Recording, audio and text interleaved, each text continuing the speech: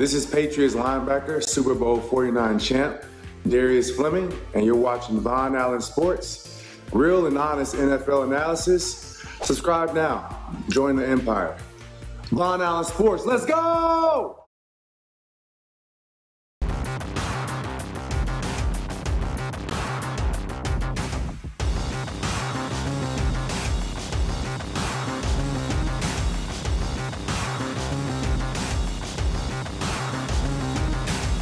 VonAllen Sports.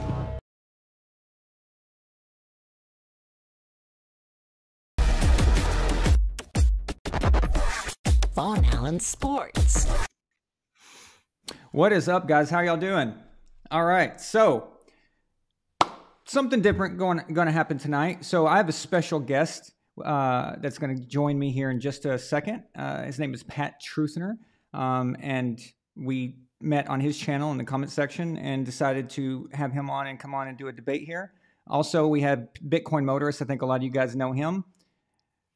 He's going to be moderating. But the thing is that if you came here tonight for the quarterback tournament, the dice roll and all that stuff, we're going to do that tomorrow in a special members only live show. And the reason is because we've had people joining the membership tonight all day today. We advertised it, and when it went out, that advertisement was going all the way through Friday. And so we have more people coming in. It's impossible for me to take in the new people and then add them to the tournament drawing and all those things. It's just, the logistics is a nightmare. So I think it's better just to have a separate show. So tonight we do the debate with Pat, talk to him a bit about his channel, and then after that we talk about the games coming up tomorrow. And I would also like to talk about the games from yesterday and possibly last Sunday, because we didn't have a reaction show. Okay? So let's see here. Just going to give you guys just a second to get on, a few more people, because for some reason when I send the notice when it was scheduled, that doesn't seem to go out as well as when you go live and immediately it starts popping up for people. So, but in the meantime, I'm going to go back. There is a comment that the Gourd King made. I found this pretty funny, actually. He says, I hear the U.S. and the World Cup, of course. I hear the U.S. plays Iran next. I'm just glad we aren't playing Afghanistan. How embarrassing would it be to be in a game with them for 85 minutes and then pull out at the end? That's a burn, dude. That's probably the comment of the year right there. So, too early. Yeah. We're off to a good start. Nightly Sinister, he said, too bad it's his Xbox. Well, one of you guys are getting an Xbox. One of y'all. So, and then you're going to have to play Madden with me, right? All right. So, let's see here. What's up, guys? How y'all doing? What's going on? Hello. So, again, Bitcoin, you guys have seen him on here. He's going to be our arbiter. I told you guys on the last show, I said, there's someone that me and Milena has in mind, somebody we know would be, integrity, professional, all these things. That's important to us. And, I told Pat about him, and everything seems good. So I think we're happy with him. So, okay. Should we get started, Aaron? If you want, I can kind of introduce the ground rules and have you guys get started. Do you want to go right into it? Yeah. I want to give Pat a chance to introduce himself to the audience. Okay. Okay, sure. Do you want that to? I guess we can make that to be part of the debate. We can do a 4-minute introduction for Pat, and then his main argument, and 4-minute introduction for yourself and your main argument. So, you guys ready to go, or? Yeah, that's fine. Okay. All right. I'm going to go ahead and start the timer when you start speaking, Pat. Go ahead. The floor is yours. Introduce yourself and give us your main argument. You have 4 minutes. Okay. I'm Pat. I grew up a football fan, just the same as Aaron here. The first game I ever remember seeing is the 1988 NFC Championship, where Joe Montana got smashed and broke his back, yada yada. So I remember I was emotionally vested in the NFL during that game. I cried. I remember Roger Craig fumbling, and just it broke my heart. And I had no clue about football. I had just been so conditioned to love Jerry Rice and Joe Montana through we're going to Disney World and all the Super Bowls they won in the early 80s. And then Barry Sanders 2 years later, went to the NFC Championship with the Detroit Lions. I'm from Michigan. I was hooked. Football was great through the 90s. I remember watching tons of games. And fast forward to 2004, I get out of the service after being a fringe fan, not really being into it. And I worked with a bunch of guys that did fantasy football.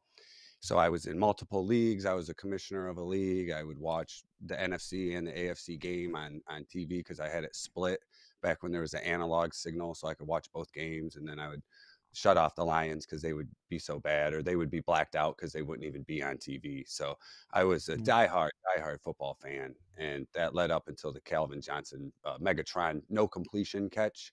And I felt myself being emotionally manipulated in that game because he caught the ball. I was excited. I ran upstairs, hugged my sister, you know, Then I came downstairs and it was overturned and it wasn't a catch. So I felt really emotionally invested, and I quit watching after that. And then the Brandon Pettigrew no pass interference happened in 2014. And then the next week, Dallas, the Des Bryant no catch, that happened. So that started to confirm that the referees were doing things like that. And then that led to Cam Newton not jumping on the football in the Super Bowl against the Broncos, which Peyton Manning got put into instead of Brock Osweiler. That showed me that the players were instructed not to do certain things. And I quit watching after that. NFC Championship happens in 2018. Saints Rams, the no call, the no pass interference on the hit, and that was a big controversy. So I didn't watch for years, and then last year, 2021, I watched Week 1, Lions versus 49ers, and that was the first week that they did real betting in the NFL, like legal betting, and I saw the spread get manipulated by the Lions, coming back like 21 points. And I saw a backup tight end on an onside kick not dive for a ball like Cam Newton did in the Super Bowl. And that indicated to me that the third string backup scrub tight ends were told, hey, you can't catch this. And conveniently, he didn't catch it twice. You can go back and watch the footage. It's not on my channel anymore, but it's still on the highlight. And then conveniently, it bounced off George Kittle's face. Like he turned into Hank Basket all of a sudden, and he couldn't catch. And then the Lions rolled down the field, scored, got the extra point. Hawkinson's wide open in the end zone. And so I wanted to do a few videos on YouTube just to show, hey, if it ever came out that it wasn't legit, I did a video 6 years ago. But when I did a video, the first video got like 15,000 views. That like blew up. The comments were insane. So I just went from there, you know, and I really don't like watching the NFL anymore and breaking down the footage and stuff. It's not something I enjoy, but I do it because I feel convicted to show evidence to people who are like me that like wasted way too much time on the NFL and stats and fantasy. And now the betting is just out of control. But that's basically where I'm at right now. So. All right, perfect. Sorry. Yeah, you had 10 seconds left, so go ahead and finish your thought. That's it. Thanks for having me on. I appreciate you. I like your hustle too. I appreciate your channel and stuff. I haven't watched much of your stuff, but I appreciate how you roll. People don't realize how hard it is to run an actual YouTube channel, by the way. I've noticed that. I'll go ahead and let you have the floor here, Aaron, and I'll start the timer when you start speaking.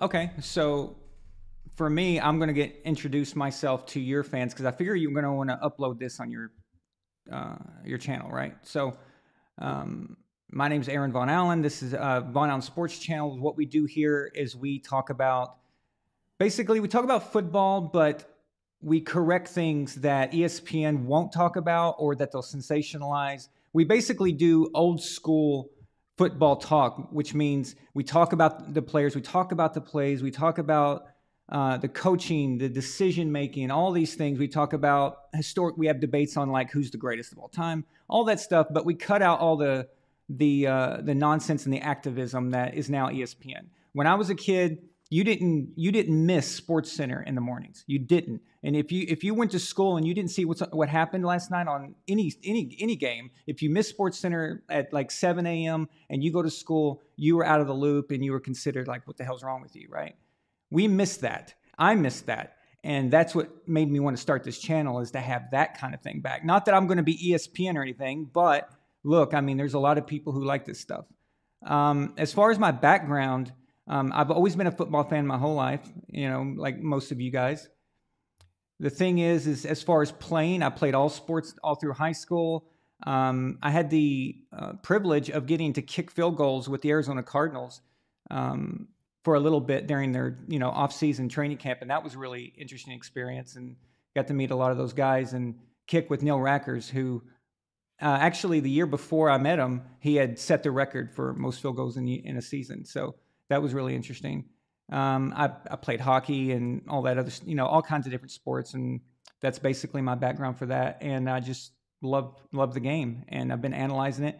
I would say my favorite position in the NFL, is quarterback heavy.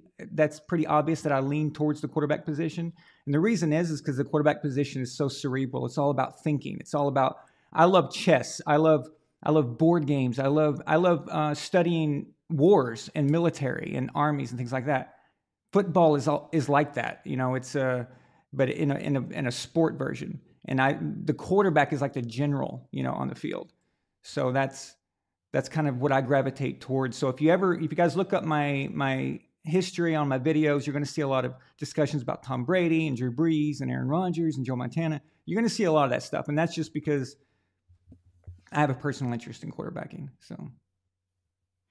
Okay. You have another 90 seconds or so. Do you want to just say what your basic argument is regarding whether the NFL is rigged or not? You have about 70 seconds or so. Okay, perfect. Yeah. So basically it's like this. Nobody on earth can say that anything is 100% legit. Nobody. That's impossible. Okay.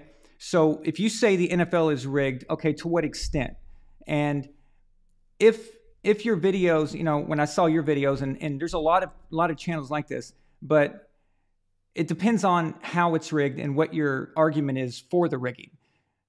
Clearly, an NFL team or the league itself cannot insulate themselves and stop themselves from somebody going rogue. A ref or maybe even an owner did something really screwed up and maybe got to a ref or somebody like that. You can't stop that. It's impossible, no matter what. If us three ran a clean league, we can't stop somebody who works for us doing something shady. You just can't. So to say that there's not been things that's happened, of course there has been. And you could say that about any sport. You could say that about anything. You could say that about elections. You could say that, there's always, tomfoolery, whatever you want to call it. But as far as the method, I think that's what we're debating tonight, is the method on how it's rigged. So. All right. Perfect. Perfect summary. Okay. Again, what we're arguing is the NFL rigged? Pat is arguing yes, and Aaron is arguing no. So I have a list of questions, and we may actually get to questions from the audience, but I'll start with the first question for Pat. And you have 90 seconds to respond.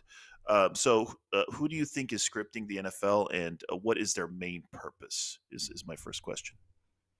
Main purpose is money. Yeah, and who's scripting it? The entire league, like total parallel to the WWE. Complete mirror image. So you sign up, you sign up, you sign an NDA, you can't talk about it. You probably were vetted in college through fraternity or who knows what, family connection or whatever, and that's a whole nother spin, the legacies of all these guys and stuff like that. But I just try to focus on the play on the field. But they come into the league and, hey, this is what's going on. It's WWE. And the players go, okay, cool. We only have to go 70%. No problem. Sweet. I'm not going to get my femur shattered. Awesome. They still get the money. They get the clout. They just have to whiff a few tackles here and let some slow white guy outrun them. And, hey, they go to the club after the game. It's no problem. So it's top down. It's top down. I'm sure there's some people like the line judge, the guy who holds the sticks. He might not be in the loop, but if they're smart and they listen and they get the jokes, I bet you it's kind of an open secret around all the guys. Unless somebody there is not connected, then it's kind of like,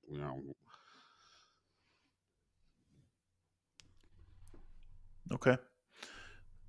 All right. So, Aaron, I'll give you 60 seconds to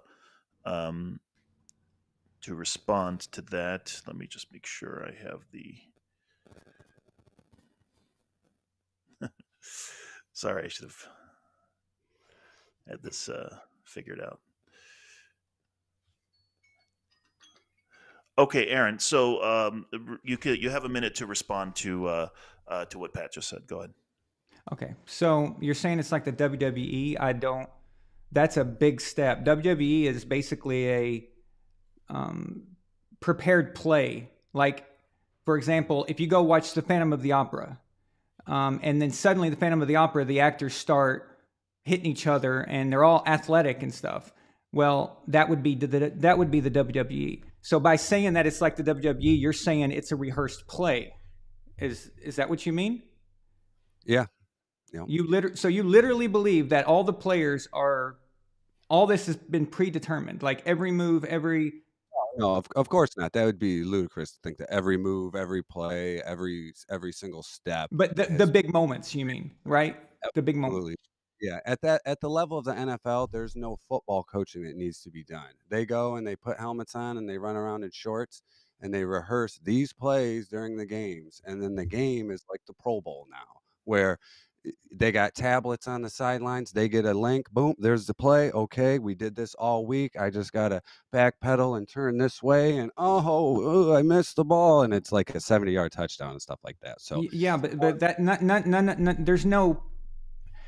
A lot of the stuff like that is, first of all, comes from a lot of people who didn't play at that level. And even if they didn't, they don't have to. I mean, I never played professional football either. But Sure. a lot of this stuff is just, there's no evidence, there's no proof of this. There's a lot of it's not even like everything can be explained. Like Super Bowl 51, for example, the Patriots versus Falcons. I've seen tons of videos on Super Bowl 51, how the Patriots came back. And I look at everything from a logical standpoint, and I try to see if I can find something wrong. I can explain in a football manner every single thing that happened in that comeback, every single thing that went wrong, every single thing that the Falcons did wrong, everything the Patriots did right. Now, that's a very improbable thing to come back from that far. That's why it's never happened. And that's why forever the Super Bowl biggest lead comeback was 10 points until the Patriots broke that in 2014, right? So this is something that is, a lot of things have to go right, like Julian's catch, the sack fumble, Matt Ryan, Devontae Freeman missing his block. See, I'm going to assume you thought Devontae Freeman probably missed that block on purpose? 100%. Yeah.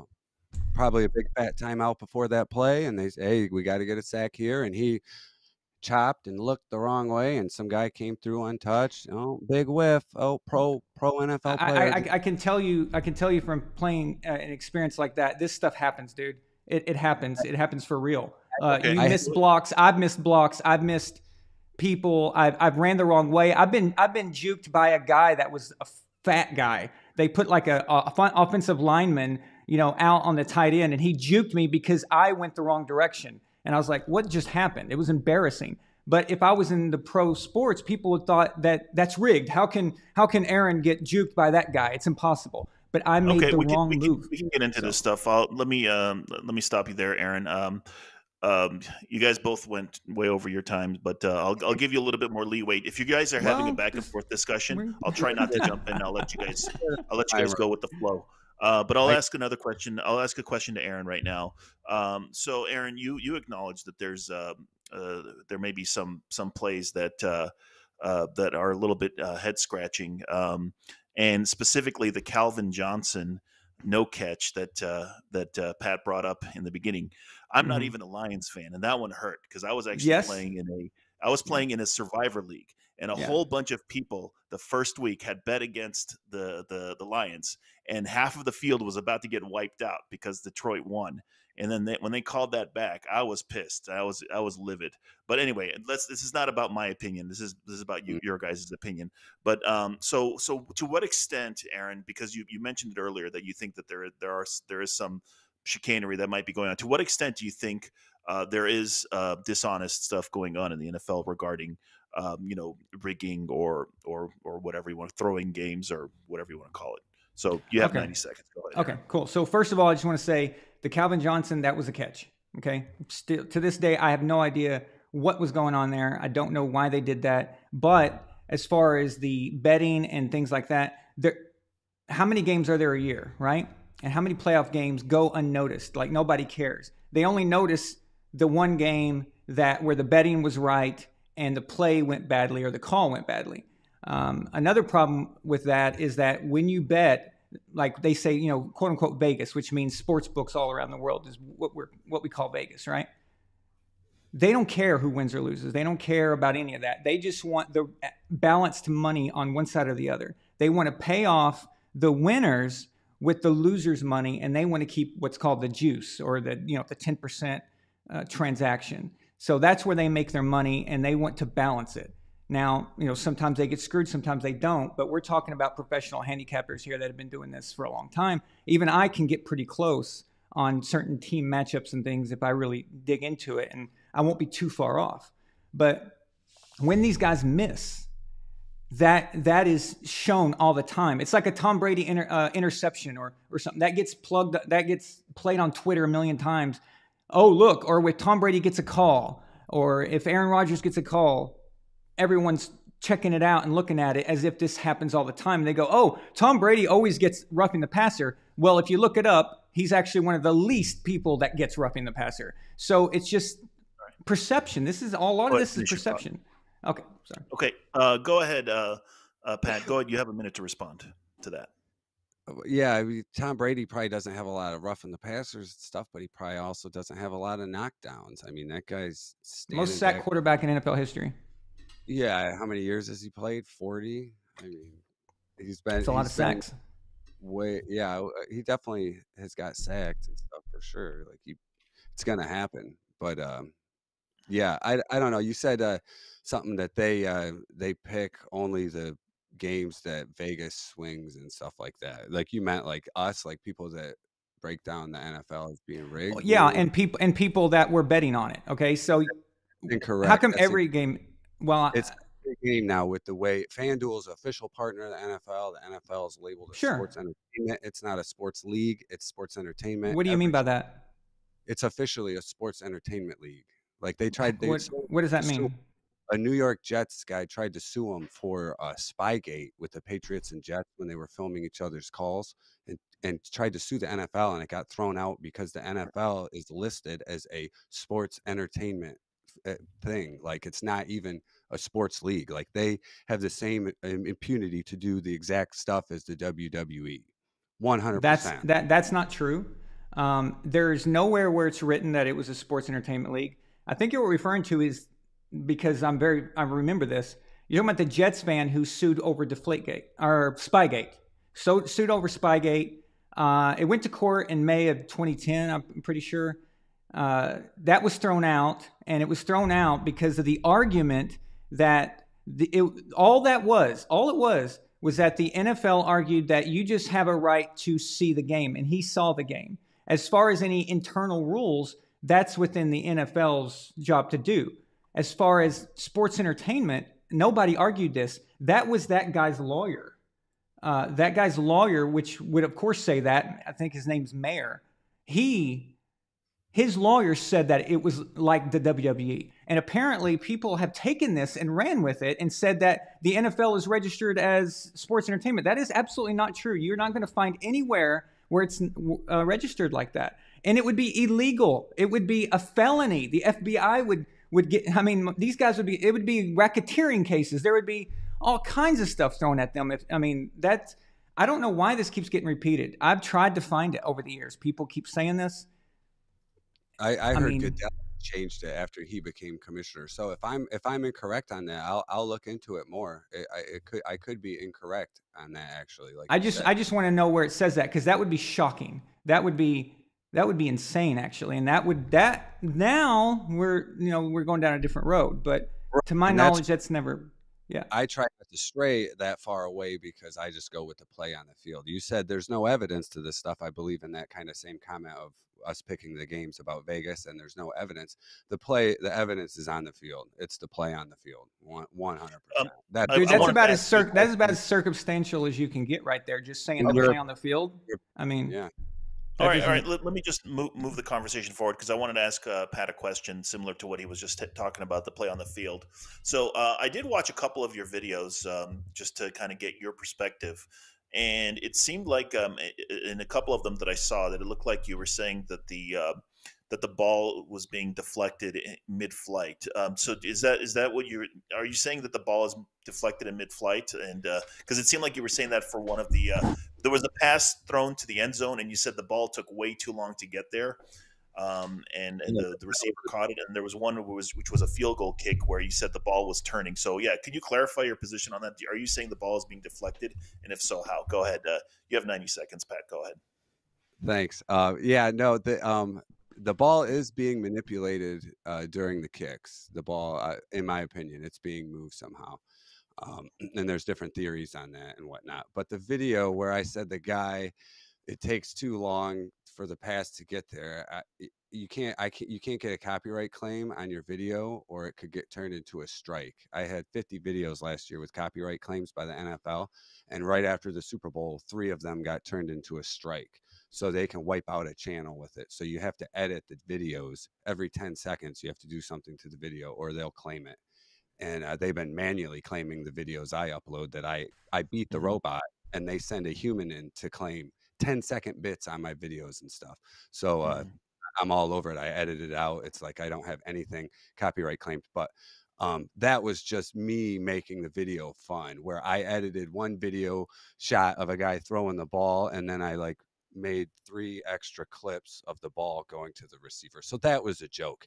And most of my videos I try to make as fun as possible while showing the evidence of the plays that I think shows, there's a handful of different plays and drives and stuff that shows it's rigged, in my opinion. So I try to show that, and then I entertain myself too, because this shit's so boring breaking this down. So I try to make jokes, and that's why a lot of my videos have kind of a little bit of a loopy spin to it and stuff, because I try to make it Okay. fun.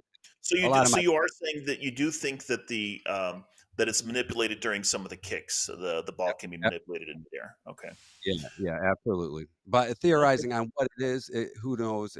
I think it has something to do with the drone camera or something, or like a technology that we're not even aware of. We used to think magnets in the goalposts, something like that, and then everyone's like, "Oh, the technology wouldn't work," and blah blah blah. But there's ultimate reception gloves that were created like 10 years ago that you put a device in the ball, and there's stuff in the gloves that the ball sticks to the gloves. They're a training technique. This is a video on YouTube. You can check it out. It was a patented Mm. thing.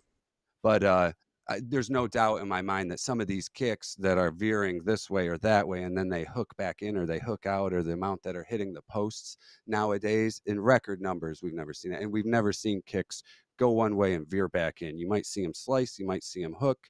The wind in Buffalo, New England has done, all that stuff, but you never see it go right and then hook back in, or go from an over end tumble to a Okay. spiral or something. Let's give Aaron a chance to respond to that. Aaron, do you have any thoughts on that? Whether it's possible to manipulate the balls in the air during a kick or anything like that using any type of drone technology or drone cameras? Well, I have no idea. I'm not an expert in military whatever. I mean, I wouldn't be surprised what they can do. I think all these reports about aliens and stuff is actually just our technology testing themselves against our other fighter pilots and shit. But anyway, besides that, I can perfectly, this is right up my alley. So the football, so when a field goal is kicked, when you see what you think, what you're calling a hook, right? So it goes up to the left and then it goes back to the right. That is what we call in kicking or in football a shank, an absolute shank. If you kick the ball wrong, it's going to do that. Also, if you kick the laces and you kick it wrong, it'll do that. The reason you haven't always seen that is because the kicking styles changed over time. When I was a little kid in the 80s, the kicking style was straight on. So you almost never saw this unless he just completely hit it incorrectly, because he'd kick off the front of his foot. Then the soccer style came in, and you kick. Let's say that this is the top of my foot here. These are my toes, right? You would kick the ball with the top of your foot like this. It's a very weird motion, actually. It's almost sideways to the person who doesn't know a lot about it. And when you kick it, it spins the ball different ways. If you kick it good, it should go straight up and down the middle. It should be fine. We're talking about indoors, right? Because outdoors we know wind and all these things, right? But when you see the rare case like the Dawson kick from the 49ers game 2013 or 2014, something like that, it was a very weird kick, and it went in. It was like a knuckleball. In rugby, they call that a banana kick or a banana kick where it curves like this. It's actually, they teach that so you can score a goal by being behind the goal. It's really weird. But I've had a million of these shanks kicking these footballs, and if you kick it wrong, it's going to go like that. Also, watching this on TV is very, very deceptive. If you actually measure it, if you actually were to sit there and measure every little detail, by the time the ball curves from the left to the middle, it only went 1 yard. To the naked eye, to watch it on TV, it looks like it's gone 10 yards. Like, oh my God, how is that possible? It's actually only gone 1 yard to the right, then 1 yard to the right again, and then maybe 2 to 2.5 yards to the right to finish it. That is just basic physics of a ball with certain velocity and the vector and the direction it goes in. That can be explained. Aaron. If you played golf, if you've thrown a fastball, if you play tennis with top spin and slicing a ball, it's all the same stuff. Aaron, but for a kicker, you don't want it to do that. Aaron, Okay, you went sorry. way over your time, so I'm going to give Pat a chance to respond. Okay. Do you have is there anything that Aaron said you'd like to respond? give him extra time if he wants it. Sure. No, I mean that's all I theorize on the kicking and stuff like that. So, Well, do you think there's anything to like because I heard that punters have started kicking different styles. They're starting to do like knuckleball type of punts instead of doing a spiral type of punt. Do you think that any change in kicking style has anything to do with some of these weirder kicks that we've been seeing, not only for field goal kickers, but for punters as well? Do you think that's a plausible explanation, Pat? No, I think that the kicking style, like Aaron said, has been the same since like Grammatica came into the league or whatever. A couple guys in the 80s, I think, were the ones that started the soccer style, or whenever it was, mid 80s. But no, I think the field goal kicks have been all the same. It's just with the way the hips are, it's kind of hard to really pull it and stuff, so it's kind of the same stroke with the leg each time, where a punter, he can kind of have it spiral off the top of his foot like a field goal, or kind of kick the front of the ball to make it have that backspin and stuff. So punting and field goal kind of is a little bit different, even though it's complete, a lot the same. But I don't think the field goal kickers have changed much in the last 20 years, unless I could be wrong. I don't. And yeah, I'm not sure. I know that the first soccer style kickers came in the 70s, but what Aaron was talking about in the 80s, there may have been both soccer style and traditional kickers. Aaron, just a quick question for you, because Pat said something when he was arguing in favor of it being rigged. So do you think that the NFL has an incentive to rig games? Like if the NFL could, say, theoretically rig the outcome for every game, do you think that they would have an incentive to do so? And just to kind of steel man the other side's argument. So basically the question is, does the NFL have an incentive to rig games, do you think, Aaron?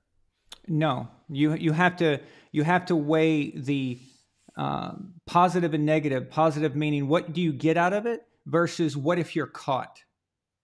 If you're caught, overnight, it's over. It's done. It's gone. Everything is just gone.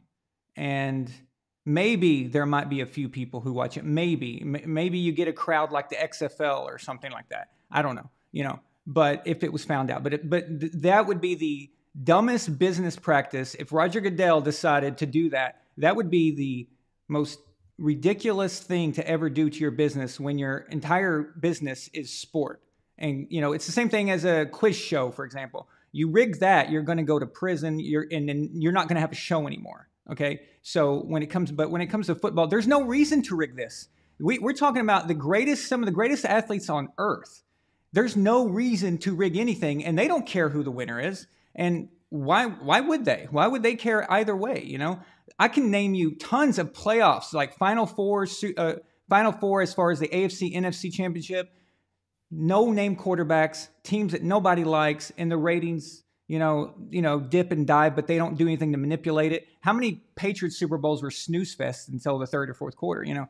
It's just, there's no real incentive versus the risk, and that's what you've got to look at. You got to look at risk versus, the getting caught versus what do you get out of it. And money, no, that's there anyway. I mean, you're going to have that no matter what, as long as it's. Even if you had bad product, bad football. We've seen some bad football this year, actually. This year's been one of the weirdest years. Even with bad football, people are still going to watch because they think their team, they're going for their team. But if they All think right. it's fake, it's over. It's over. All right, So, I'm gonna give Pat a chance to respond. And Pat, do you sure. think that you said the NFL has an incentive to rig games, and money is the number one reason? Like my question would be, do you think that why didn't Mahomes make it to the Super Bowl every year? Because he's supposedly the one that is the biggest draw, or Mahomes or Brady every year. So go ahead and respond to what Aaron just said, and you have a minute. Go ahead. It's yeah, they have an incentive to rig it just to make more money and sell more ad space. And I'm sure a fact checker somewhere could check it out, but I think the money made by the NFL since Goodell took over in '05 has went up tremendously. And I know the last ad deal that they made this last year, or it goes into effect next year, or whatever, is tremendous. And it's got a bunch of money. And his old frat buddy Bezos got Thursday night. And if the NFL can pitch to the TV networks that they are going to have a game that goes down to the wire in the fourth quarter, and your ass is going to be stuck in your seat till 10:30 at night watching the game because you got money on it, your fantasy team, everything. It's such an exciting game. You're going to watch more ads and more commercials, so they can charge more for that ad space to GMC, and GMC will pay more once they see that the games are in fact going into the fourth quarter and they're super exciting and they're super dramatic, and then there's off-field drama and da da da.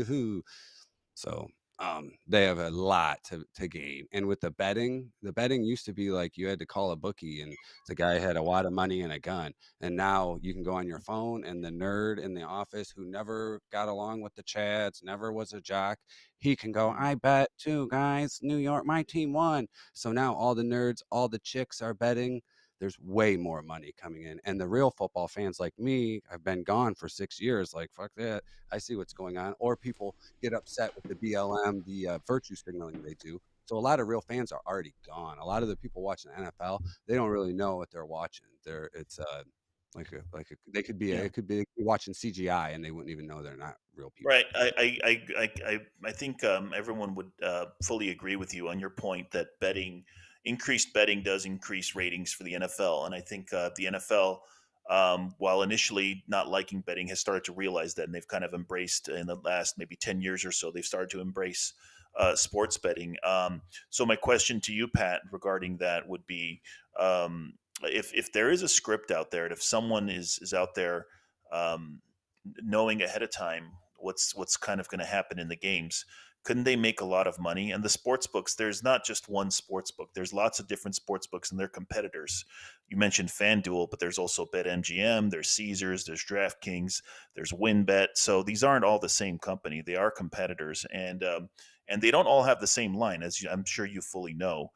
They have different lines, and a lot of bettors like myself look at those lines, shop the lines, and try to take advantage of discrepancies. So my question to you is if it is rigged, couldn't somebody just make a whole bunch of money betting on these and just raking it in and fleecing all these sports books who are putting every single bet out there, and they have to take the action that they get. So couldn't someone just take advantage of that and just make a whole bunch of money? And if so, put me in touch with that person. I'd love to make make that money. Go ahead, Pat. You have 90 seconds. Yeah, I want in on that line too. I got a couple stacks we can throw on that bet. But no, that would be if they were two separate entities. But now they're all the same entity. It's all one big machine. The TV networks, the league, and the betting, and um, like you said, right now they're just making money off the vig. They're just making money off the cut, off all the bets, and everybody's in line that is in the know. There's no owner who's going and dropping $10 million on the Jaguars that's messing up the line and flips the books and causes this huge controversy because that much money was put on the Jaguars in the second, whatever the situation would be. So everybody's in line with that, and everyone's just kind of bumping elbows, going along, getting along, making their salary, doing their job. The owners making tons of money off of the revenue. They split it all. So just nobody in that club is going and making those bets. And I don't know if the players can go and have their own their own app to bet, and they bet within certain parameters of that. I don't know. I would think they would bet and have fun with it, but maybe they're totally not into the betting, and they're just taking it from the public. I mean, I don't know, but the way the spreads have been manipulated the last 2 years, and the in-game betting with the Saints and Buccaneers last year, if you put 100 on FanDuel and they scored 1 touchdown, you got 100 to play with. The score was 9-0, the Saints versus the Buccaneers. Nobody Mm-hmm. scored a touchdown. So there's clearly stuff going on, and you see it in the plays with point shavings and people not getting a catch. One more catch, Gronkowski, and you get $150 on big special Yeah. bet, and he drops 4 passes in a row and ends with 1 short. And all these people who took that bet lose the money. Sorry, I probably went over. No, you're fine. You're fine. Aaron went over a little bit, so I'm giving both of you guys a little bit of leeway. As long as you're in the flow, as long as you're staying on topic, I'm letting you go over a little bit. That's Cool. what I thought. Yeah. Yeah. So Aaron, So I'm just going to let you respond to what Pat just said. What do you think about the betting? Do you think that the increased sports betting and the NFL going from back in the 80s and 90s being against sports betting to now embracing it and being in favor of sports betting, do you think that that's something that's concerning? And do you think Pat makes a good point there? It's not a good point as far as saying that the league rigged it. All this is honestly, I have no love for Roger Goodell, okay? But the reason the money came in with Roger Goodell is because for the owners, he's a really good commissioner. I can't stand the guy, okay? I can't stand him. And most fans can't stand him. But when he came in, he tripled down on the fantasy football craze.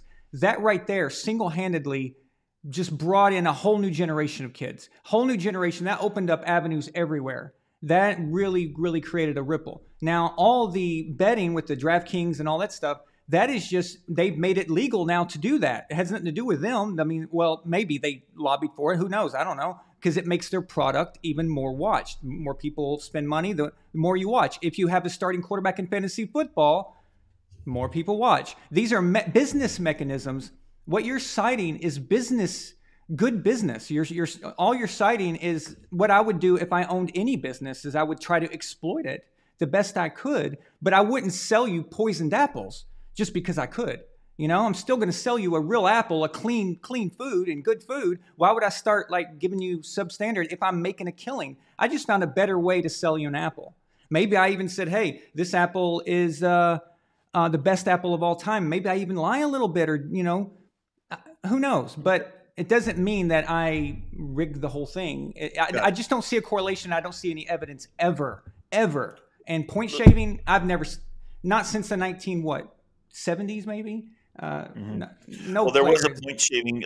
There was a point shaving incident in college basketball, and the sports books were the ones that caught it because they realized that there was weird betting going on. Before Good for them.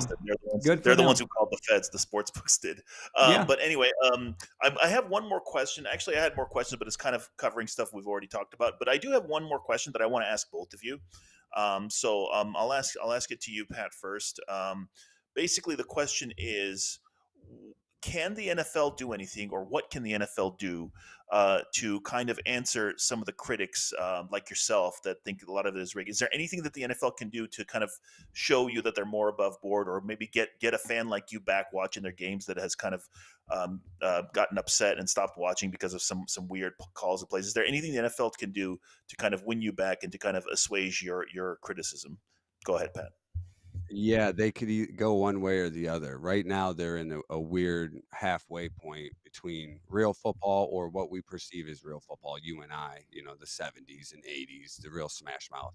Any fan can say nowadays football, due to the safety rules and the different play structures that changed, it's not your dad's football league anymore. They're not a smash mouth.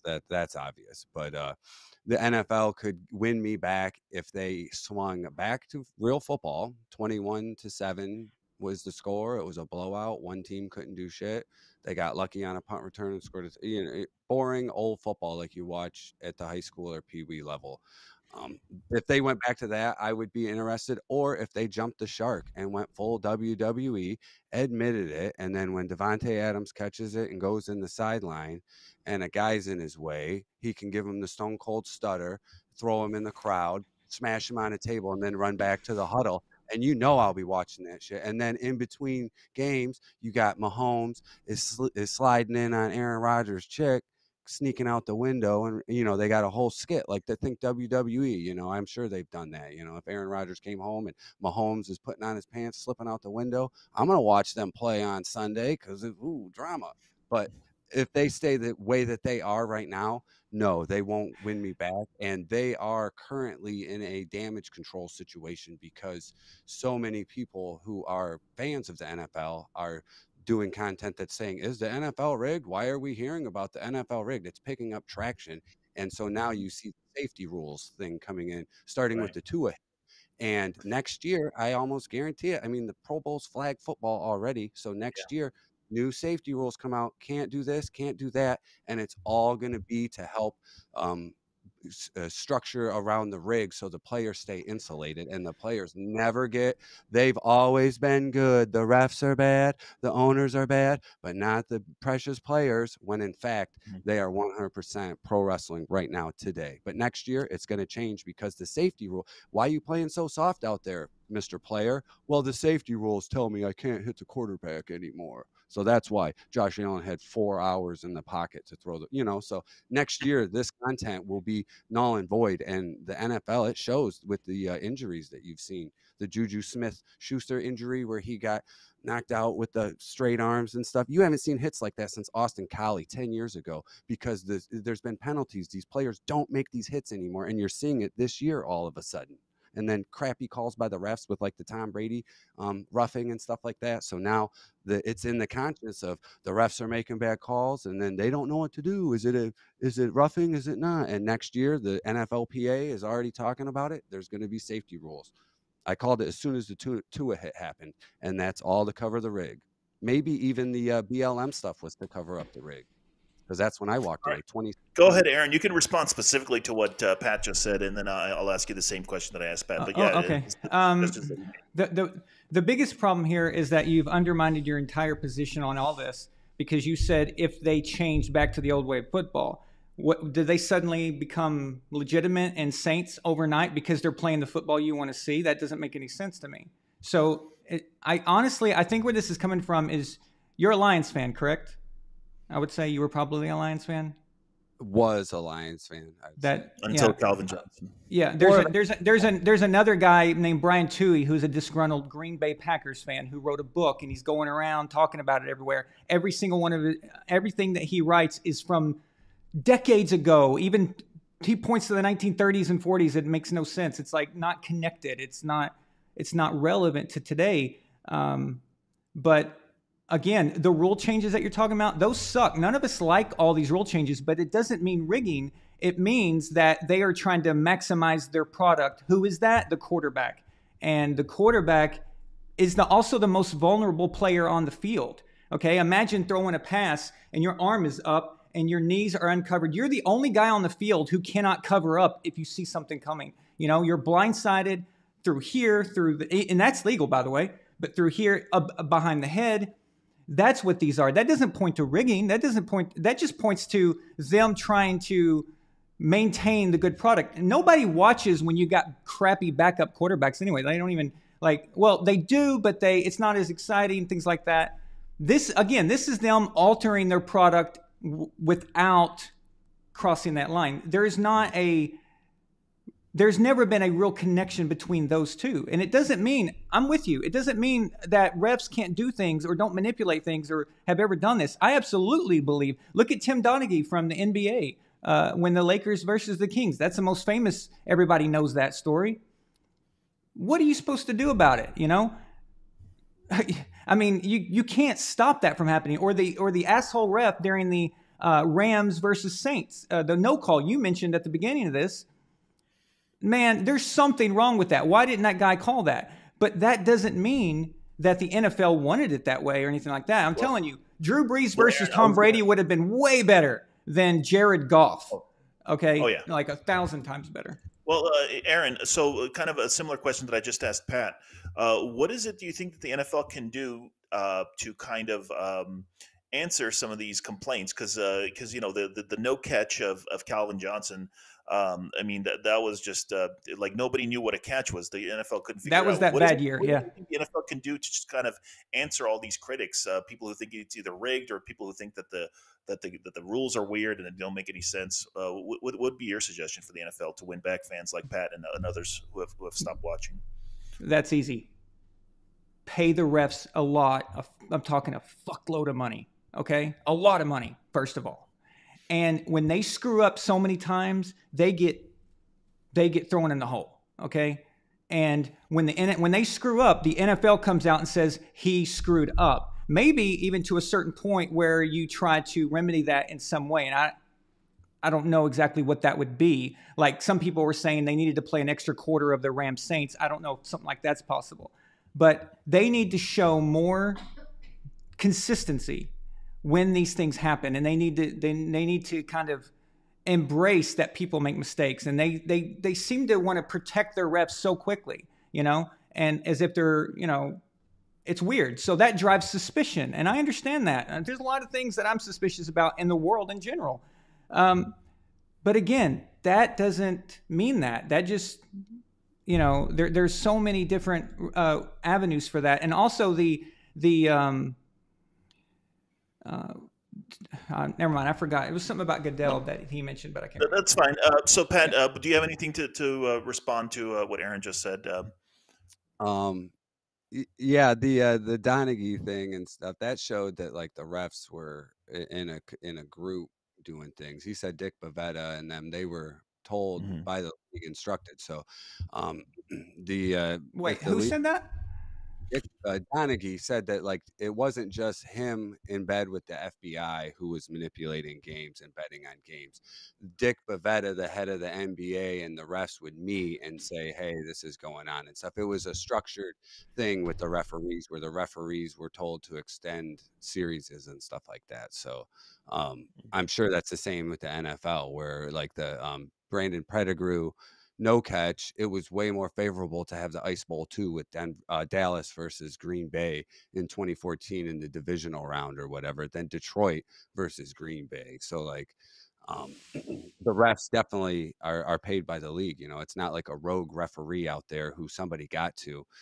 If they're instructed to throw games, they're being instructed by the same bosses as the players. So why wouldn't he also just say, okay, everybody, let's do this to really get the ratings going and stuff? And well, to be honest, I don't know enough about the NBA or that situation. I only remember, I don't watch basketball. I did a little bit when Kobe was playing, but I'm not,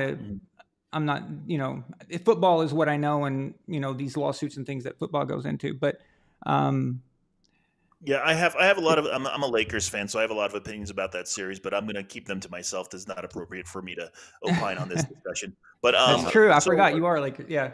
So, yes, I am. I'm a Lakers and a Patriots fan, which is kind of weird. But what I want to do now is you guys can either ask each other questions, or Aaron, if you see any good questions from the chat that you want both of you guys to answer, we can probably do that, and we'll have more of a free flowing thing. I'll put the timer away, and we can just kind of be more free flowing, and then I'll jump in if someone is cool. Kind of doing run on sentences.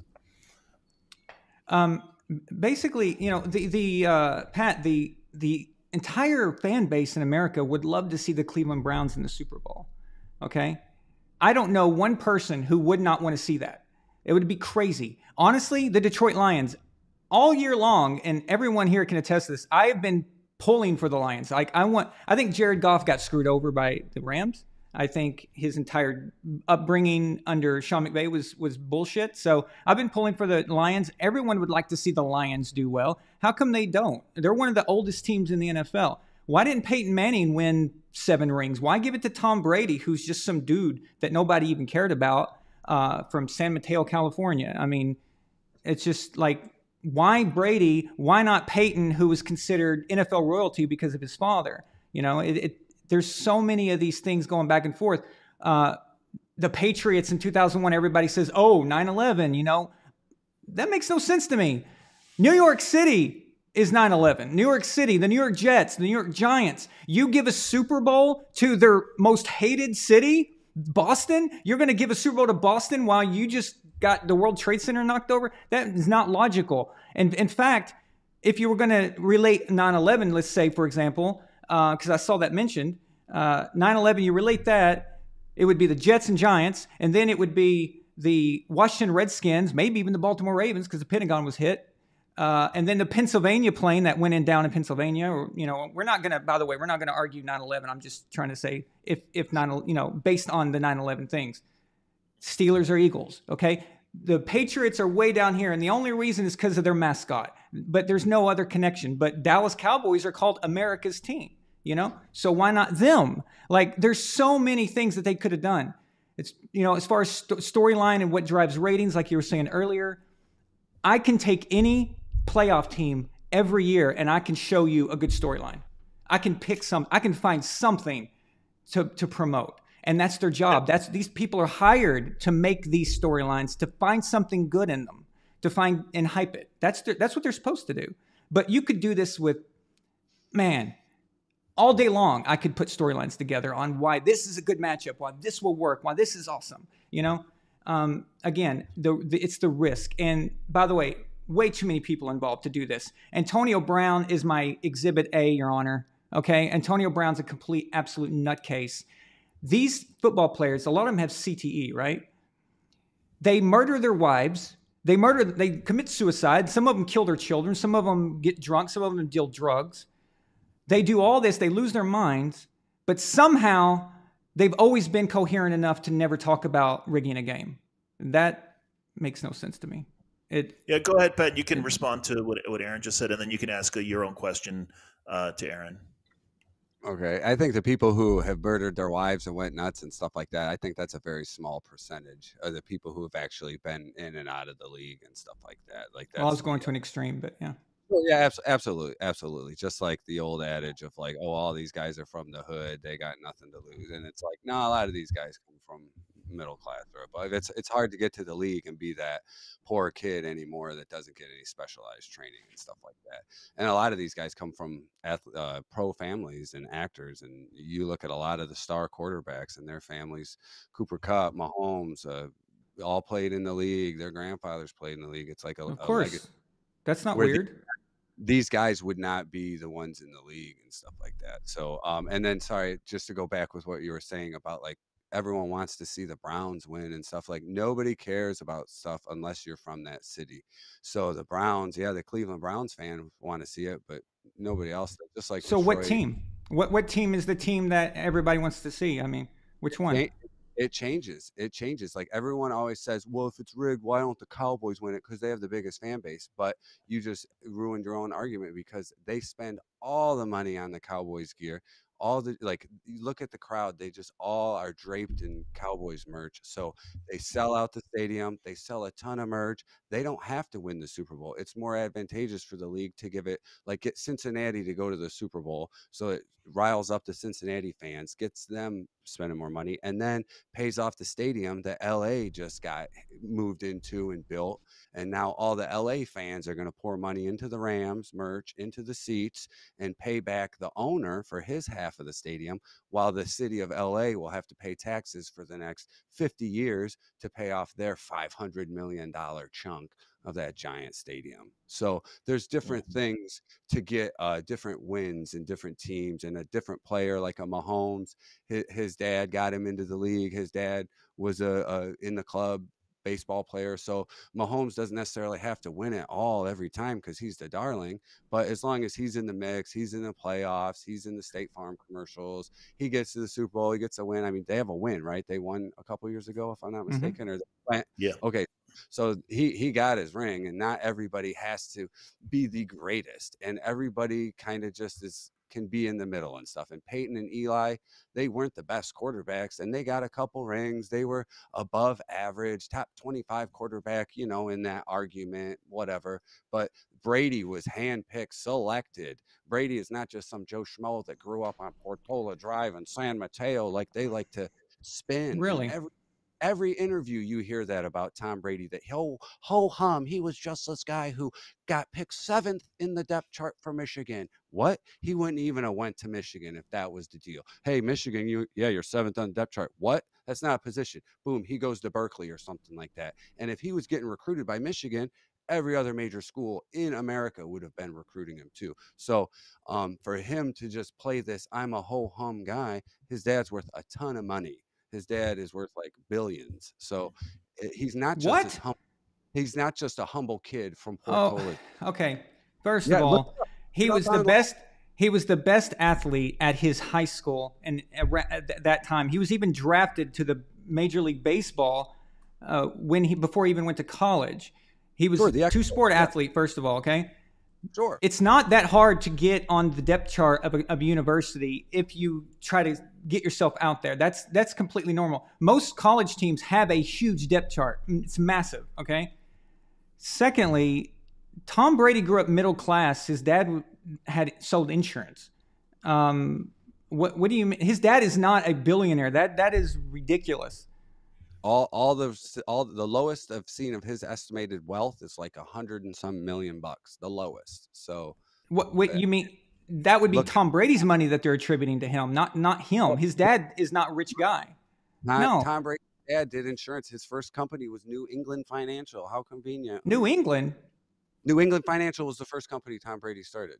That's his company. That's his dad's company. You mean he started that before Tom Brady was a Patriot? Yeah.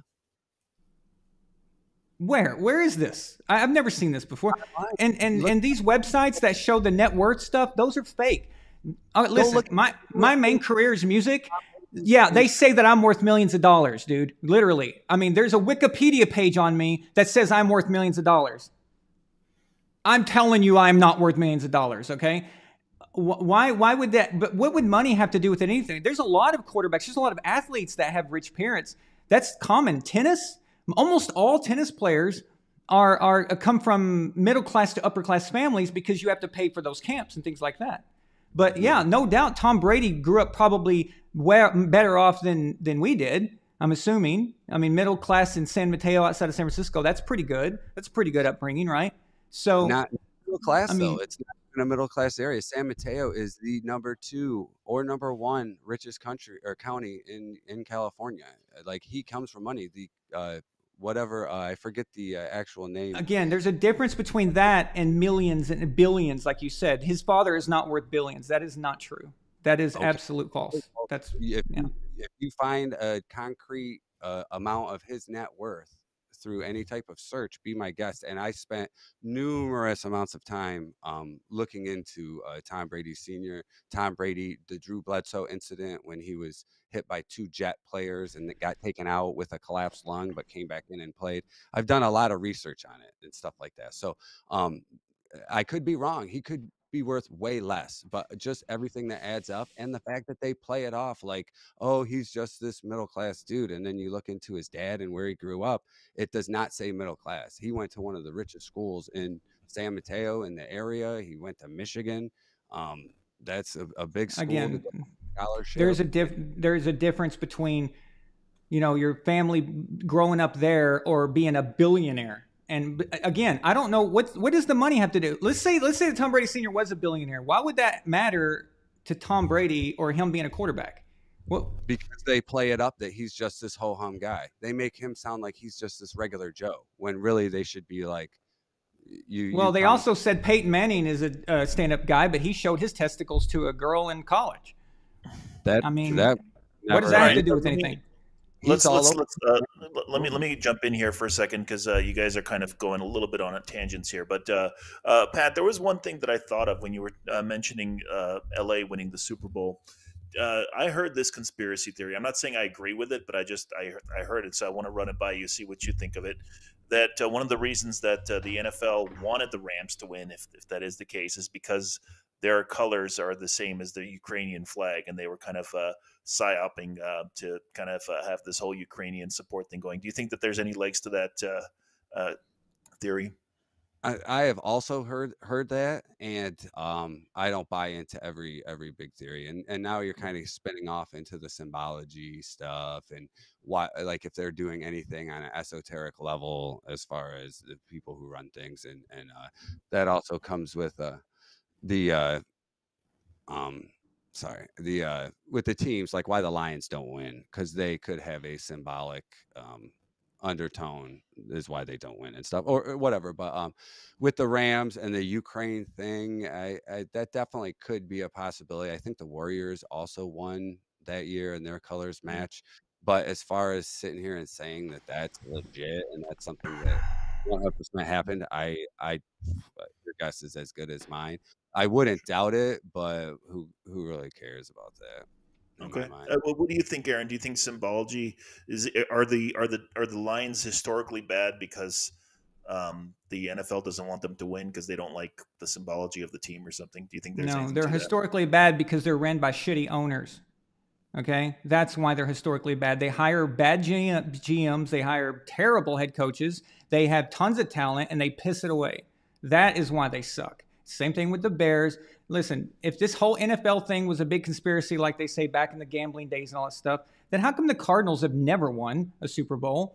They're the oldest team, actually, them and the Bears. Then you got the only one that ever competes is the Packers. What has the Packers got in common? Well, they've had back-to-back Hall of Fame quarterbacks. That certainly helps you. But before Brett Favre, Green Bay was garbage. They were hot garbage, complete shit. Absolutely. You know, I'm sure you remember being in Detroit. Before Brett Favre came along, Packers were an embarrassment. These things coincide with the quarterbacks. Those things help. And decision making. That's Detroit's problem right there. It's ownership. And that is one of the most important things, you know? I am looking at the chat. There's no, I mean, I don't see any super chats in here. I wanted to see if there was any good questions I could throw to you guys, but I don't see any super chats, and I'm not going to read it scrolling. I'm not going to read through everything that's scrolling. But I see a comment I like, if you don't mind. Yeah, go ahead, Aaron. A gentleman named Johnny G says, thanks to his second daddy Goodell, of course Brady was handed all those rings. Again, this is just more making up shit. This is just making up stuff. I don't know. What does that mean? His daddy Goodell. Roger Goodell destroyed Tom Brady's reputation. I mean, completely annihilated him. Yeah, you don't do that, okay, if they're buddy-buddy, okay? Everyone who's related to Tom Brady will always be thinking, oh, you know, Tom Brady's a cheater. Tom Brady did this. You know, you don't do that. And you don't allow your brand and your entire life and everything that you are for the rest of your life be labeled as something like that. Because one thing in America, apparently you can kill people, apparently you can rob banks, you can steal from people, you can do all these things, but one thing you can't do is be a cheater, and nobody will live that down. And you just can't live it down for whatever reason. And do you think Goodell did that because he had it in for Brady, and maybe that's some sort of a soft form of rigging because they didn't like the NFL didn't like the Patriots for some reason? I'm glad you mentioned that. That is a soft rig. That actually is when teams don't like a certain team, when you make up certain things about other people's scandals that don't exist, like Spygate being blown out of proportion. Although technically they did violate the rules, so there you go. Should get in trouble. But that was sensationalized through the media, completely dragged the Patriots and Belichick through the mud.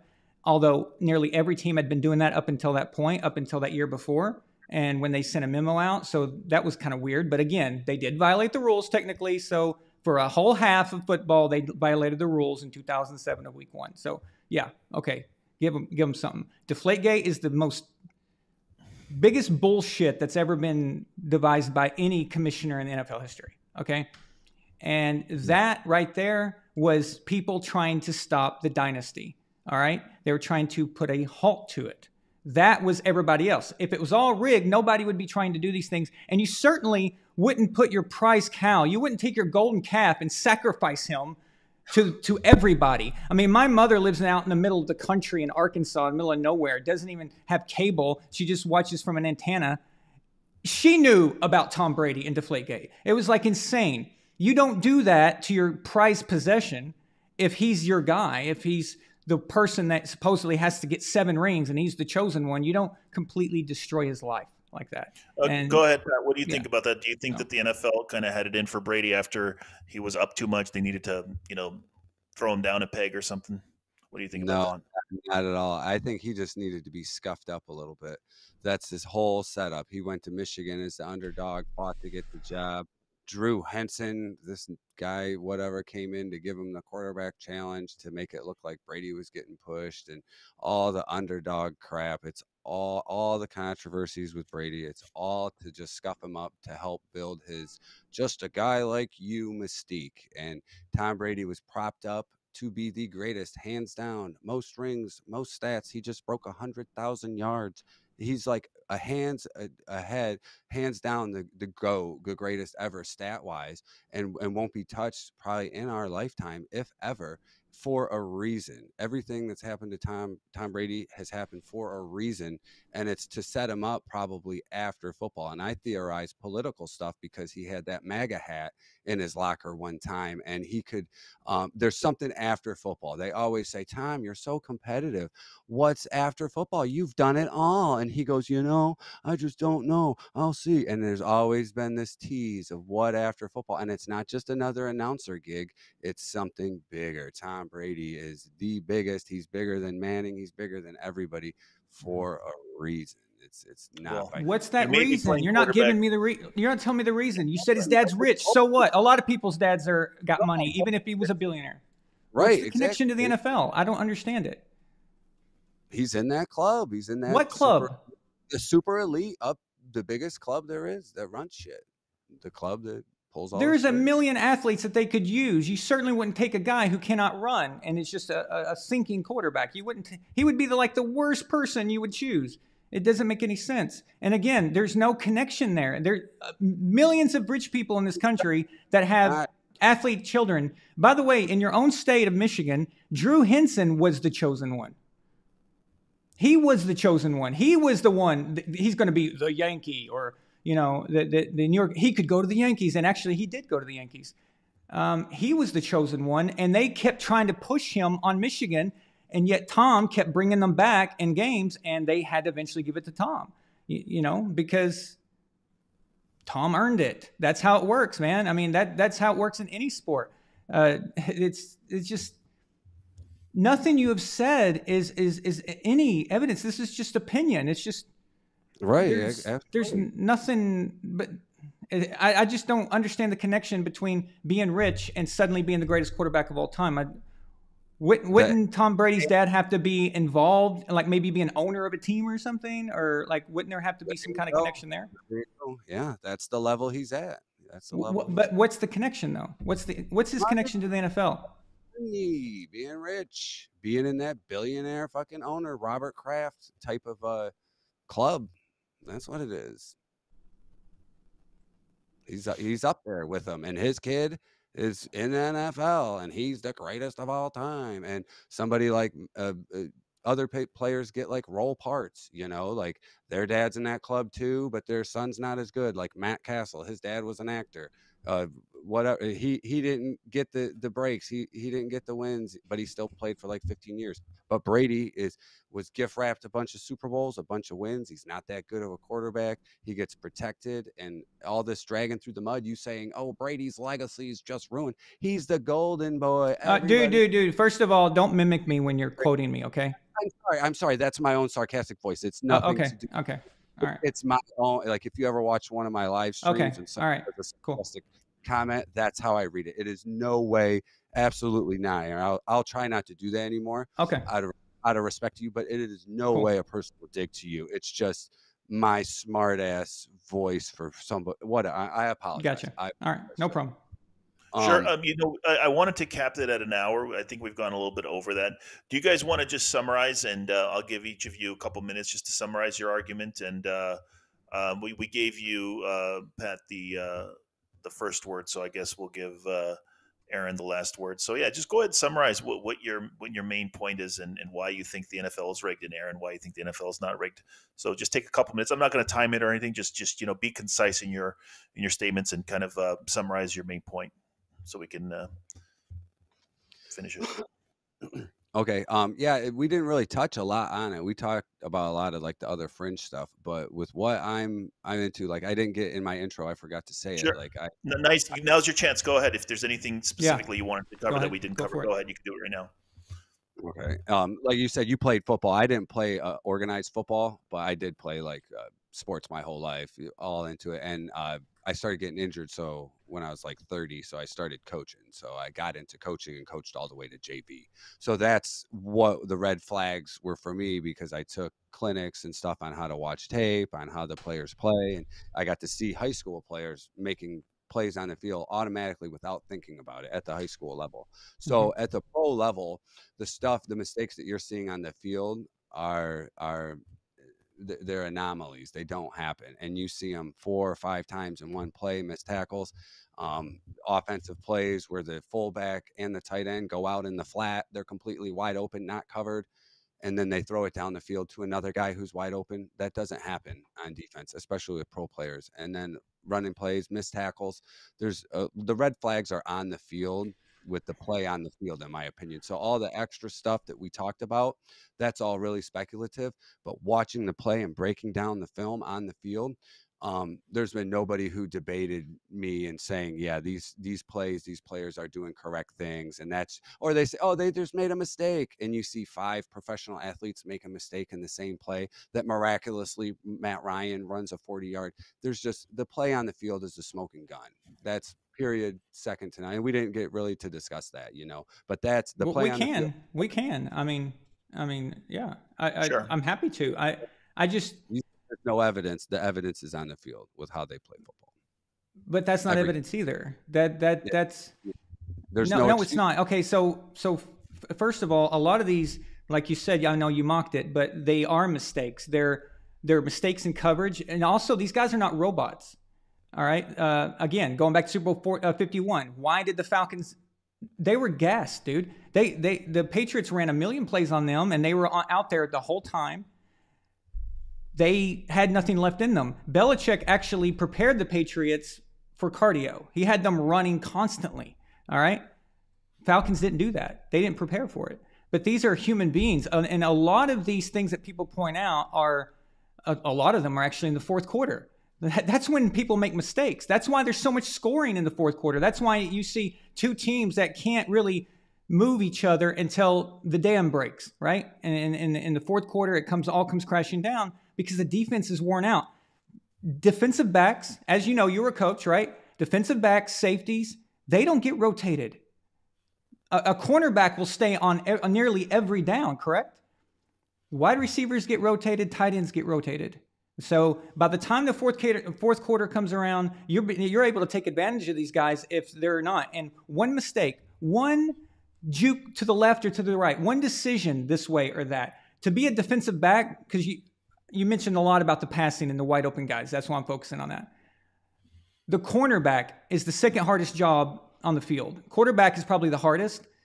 Cornerback is probably the most physical demanding. And the problem with being one is that you've got to guess where the wide receiver is going. You have to guess correctly and then have time to react to him at the same moment. That's incredible.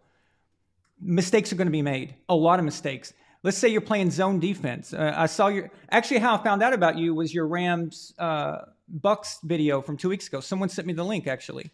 And so I was watching that. Well, the Rams were making mistakes at the very end because they thought Brady was going to go sideline and they gave him up the middle. So Brady went up the middle. Then they started getting paranoid and they went middle and he goes sidelines. Brady's MO, the one thing he does and why he is the greatest of all time is because he takes what the defense gives him and he doesn't panic. That's an attribute that a lot of players don't have. And that is a special skill set to do that. Because it was Tom specifically, the defense was second guessing themselves and they were confused.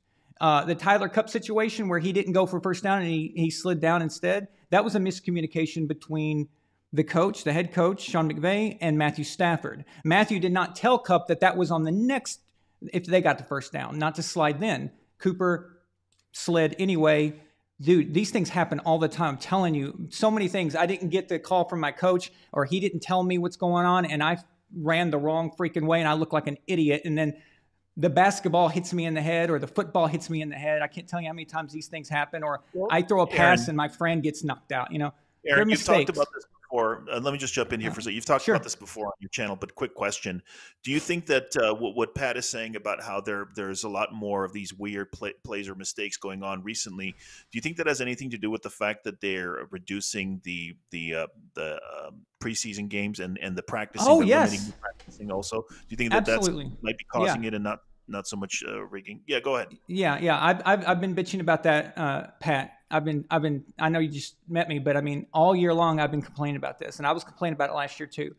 The lack of preseason is killing the product. Okay. It's killing it. These guys,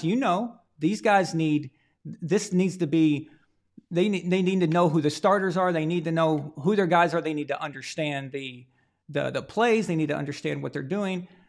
So much is involved in preseason. Preseason is not for the fans. And that's a mistake that Goodell made. It's going to make more money for his owners, but it's going to make it worse for us because we're not going to see good product till like week 7, week 8. It used to be faster than that. Now it's, it's not just a lack of preseason though. Guys are all about their brand today. All these athletes, they're always about their Twitter account or something like that. And a lot of them, I see them kind of maybe try to avoid getting hurt sometimes and things like that, and they make what's called a business decision. And, I remember back when I was young, some guys would call that a business decision. Like, man, you were just trying to make sure you get your scholarship. You didn't want to jump on that fumble, for example. Okay. Now that sucks. That's a form of, I guess, what you would want to call not trying or something. But that does not mean that the entire league is actually scripting their games. That would be insane and impossible, by the way. And Pat, you said something very, very interesting earlier on, which I thought was kind of something I hadn't thought of. But a lot of people complain about the changes in rules and how it's making the league less fun because you're not getting the hard hits and you're getting defense hesitating. And you think this is leading us towards like a WWE style of game. Do you foresee an NFL, let's say 20, 50, 100 years down the line, which is, I know you think it's fake right now, but let's just say it's 100% fake and the NFL doesn't even try to hide it. They deliberately are doing it just for entertainment purposes only, and they're not even actually trying to win the games. Although in that future, I don't think you would actually be allowed to bet on NFL, just like you can't bet on WWE right now in most sports books. But yeah, do you think that that's where we're headed? It's not so much just about going to flag football, but it's just going to just a complete entertainment spectacle, and people just show up just to watch a spectacle. Yeah, go ahead. Totally, man. I was picturing when you were explaining, I was picturing robots playing or CGI players that like the graphics are so good. The whole populace is like, he's my favorite, and it's not even a human. The whole guy has been fake the whole time from college, everything, and deep fakes. Who knows? I mean, you're talking 50 years, so way down the road, there could be all types of sport and stuff like that. But like to get full WWE, they would have to admit that, yeah, hey guys, we're not really playing out there. And then they do the kayfabe, like in wrestling, where they sell it to the fans that it's real. So the fans would go and watch and they would really sell it. And the whole game, you would think they really hated each other and they could have all the drama added in and it would be very entertaining. I would probably watch it because it would be so stupid and just you didn't know what would happen. And like if they could punch out a ref and throw a fan out, they get in a fight with a fan and blah blah blah, that would be awesome. So well, that wouldn't be a sport anymore though. Is that a concern that you have, Aaron, for the direction the NFL is going? Because I know you're complaining about you complain about the flag football for the Pro Bowl. Is that a concern that you have in the far future that the NFL could just go full on entertainment and just not even try to be a sport, or do you think that's not going to happen with football? Oh yeah. Football will die before that happens, or do you think it'll continue as just entertainment only? No, I don't think it'll ever cross into that path. But I am concerned about the rules and how they're not really called a lot of times, and they're a lot of not very logical from year to year, and things that don't make sense. And those things, over time can really hurt the game. I think we were at a good spot probably around 2010. Because the headhunting era from 2000, 2001, 2, 3, 4, that was brutal. Okay. These guys were just laying people out, launching their body like missiles. And that was kind of a new thing. And it was really bad. It was really awful. It was worse than the 90s, actually, that whole beginning of the turn of the century. So they changed the rules a little bit. Of course, it helped the passing game quite a bit. But then last few years, I'd say probably like 2019, 2020, it's become absolutely egregious. And now they've gone too far to the other side and they need to bring it back. They need to pull back. I know they experiment sometimes. I know sometimes they go through phases and they say, okay, let's kind of loosen up here, but let's tighten up there. And it also, what they're trying to do is, well, what they've been trying to do, I should say. I'm not going to predict the future here about what they're going to decide. But in the past, they've tried to make the rules adjust with how fast the players have become, or how strong they are, or how vicious they are. So a collision between two players today is worse than a collision between two players in the 1970s, for example. It's just way more massive and way more messed up. They've been trying to time that. I can see that they're trying to time that. And also, the style of quarterback that's popular now is a running quarterback, a mobile quarterback.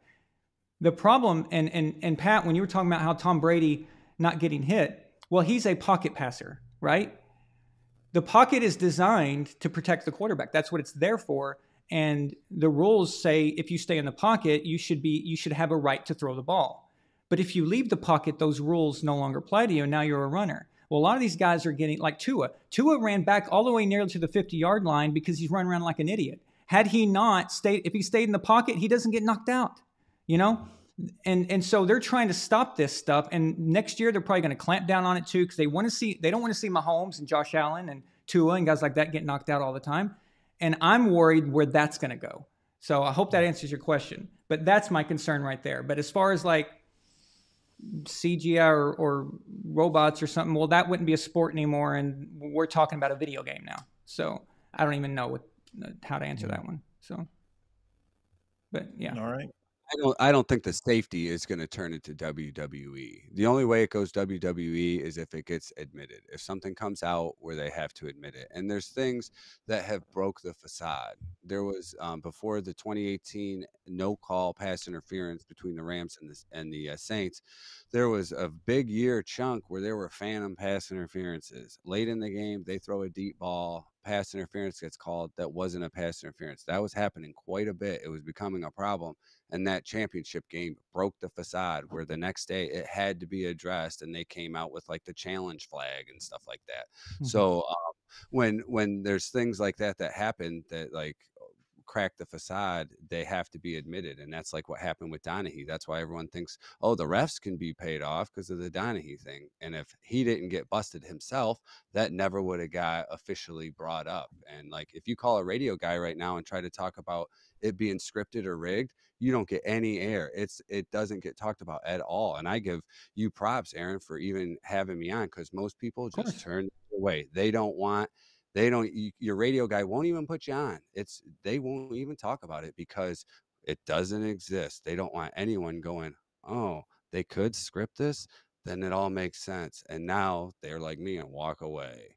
And then it's like, I don't care about the money. The NFL can make all the money it wants, but the emotional attachment that a lot of men have with this sport or this league, their teams, whatever, when they lose, that's what I'm fighting for. And if men realize that it's scripted, or they get a hunch and they go online and see my video and go, wow, that's exactly what I thought.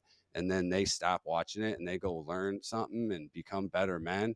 Bravo. And then if they watch the Super Bowl, they just look at it and walk away and say, this is stupid. I'm going to go talk to someone and have a conversation. Like it's just such a suck. It's nothing to do about the betting. It's just, I wasted all my 20s being sucked into this stuff. And then I saw it for what it was. And now I want to be like, hey, help people along, but I forget where I was going. And the thing about WWE though is the difference with that, or what they call professional wrestling, right? That's always been a put on, really. It's been a put on for at least 100 years, probably a little bit longer, probably 120 years. Yeah, in the late 1800s, it was a circus act or a fair, when a fair come to town or whatever, and they would create the characters and everything, and it's always been that way. But at some point, they figured out, I think it was Vince McMahon's dad. I mean, I don't know a lot about him, so I may be wrong about who it exactly is, but one of them figured out a way to kind of market it better, and they started lying, and that's why they had to come clean. So wrestling was always a drama. It's always a play. Just like I said, Phantom of the Opera is a play. It's got to be rehearsed. It's got to be, so much. That's for a script that never changes. Imagine scripting an NFL game that changes every week. That it's just impossible. You know what I mean? And it wouldn't be sport anymore. That's the thing. It wouldn't be a competitive, game. I mean, now that would mean all sports are rigged. Then, if the NFL is rigged, all sports are rigged. the Olympics are rigged. I mean, I don't know. So whatever, then there's no point in doing any of it. And again, the burden of proof is on you and people who believe like you, because you're trying to prove something that there's no proof. There's no evidence. There's nothing that's ever been shown. And so it's much harder for you. You know, I agree. It's much more difficult for you to have to do that. But again, we agree on bad calls. We agree on refs could do rogue things. Even an owner could do something shady. I absolutely believe that's possible. Humans are humans. They're going to find ways. They're going to find something to get out of it. But to think that the whole thing is just the whole sport is a big circus, I would need to really see the proof. And those plays that you say are obvious, I can give you a football reason for why that happened almost always. And if I can't give you a football reason, it's usually a guy who's tired, who's not thinking, who doesn't care anymore. A lot of these players, they don't give a crap in a blowout. They don't care. Sometimes they don't care at all. Maybe they're mad at their coach. Asante Samuel used to do this all the time. He used to get back at Bill Belichick. He wouldn't even try on a play. That doesn't mean, so you could have shown Asante Samuel's video and say, look, it's rigged because he wasn't covering his guy. Well, actually, it was a big FU to Bill Belichick. It was a personal thing going on there, but it would look like it was rigged. You know, there's so many elements to this. So I would have to really see like hardcore, you know, like you said, someone coming out and admitting it. And oh my God, it would be World War III. I think there'd be a civil war if that happened. So I don't know if you guys want to, if there's other stuff that you want to talk about. I think we pretty much covered everything. We can end it right here, or if there's a specific topic that we didn't cover that we should get into, I'm open to hearing that, or we can just end it here. What do you guys want to do? I'm good to keep going. I don't care. I still have stuff to talk about. It's your call. You have stuff that you want to. Okay, what do you want to do, Aaron? Is there any? Yeah, let's go for 10 more minutes because I still have to talk about Sunday's games. I still have to cover that. So sure. About 10 more minutes. Go ahead, Pat. Bring up some of the stuff. How about at 7:00 we stop? Okay. Does that sound good? 7 Pacific. 10, I'm sorry, 7 Pacific. Yeah. So. Yeah, got it. Oh, yeah, go ahead, Pat. I don't have anything like specific. I just wanted to rebuttal and stuff like that. And go ahead. Oh yeah, go for it. But it just to say that, like, yeah, it's my opinion, and that's where the line gets drawn. You either right, and even back in the day, and I wasn't aware. I was too young, but I know a couple guys that were older than me. They knew Jordan got calls by the refs. He got soft calls and a lot of fouls called to make Jordan better back in late 80s, 90s and stuff. So that was still kind of like a conspiracy until the Donahue thing came in. And then that showed that the refs were like a consolidated entity, and they're not rogue. There's no rogue ref who's doing this, or some rogue owner or some rogue player who just quits on a coach. They get fired. Like Asante Samuel, if he was like, fuck you, Belichick, I ain't doing this, you're done. You're fired. Like, you don't. He did. He got sent to the Eagles. Well, every single game that happens. So every game you see a guy who just doesn't care, who's tired. Well, they're pros. Like, you're the best. Like, you can't do that. So to say that like these players are rogue and Antonio Brown is still in the league, but he's so crazy and he still got a job in the league.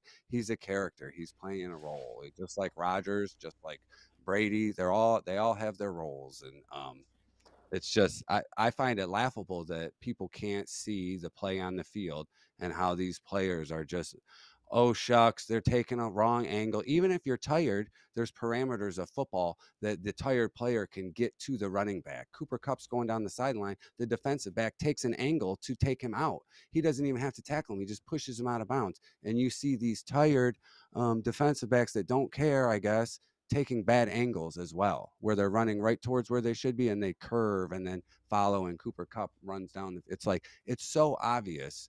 And the pocket being, they can stand in the pocket for 10 seconds and then they throw it to a guy who's wide open. Like, where's the defense? It's so obvious. And that has nothing to do with the drama, the storylines, why Kraft got all those Super Bowls, and who gets paid off where and what owner and what, there's a lot of layers to it. So I try to stick to what I know is off, and that's the play on the field.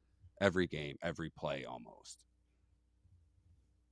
What would be the point in hiring a coach and then firing him a year or two later and then owing him like $40 million for no reason?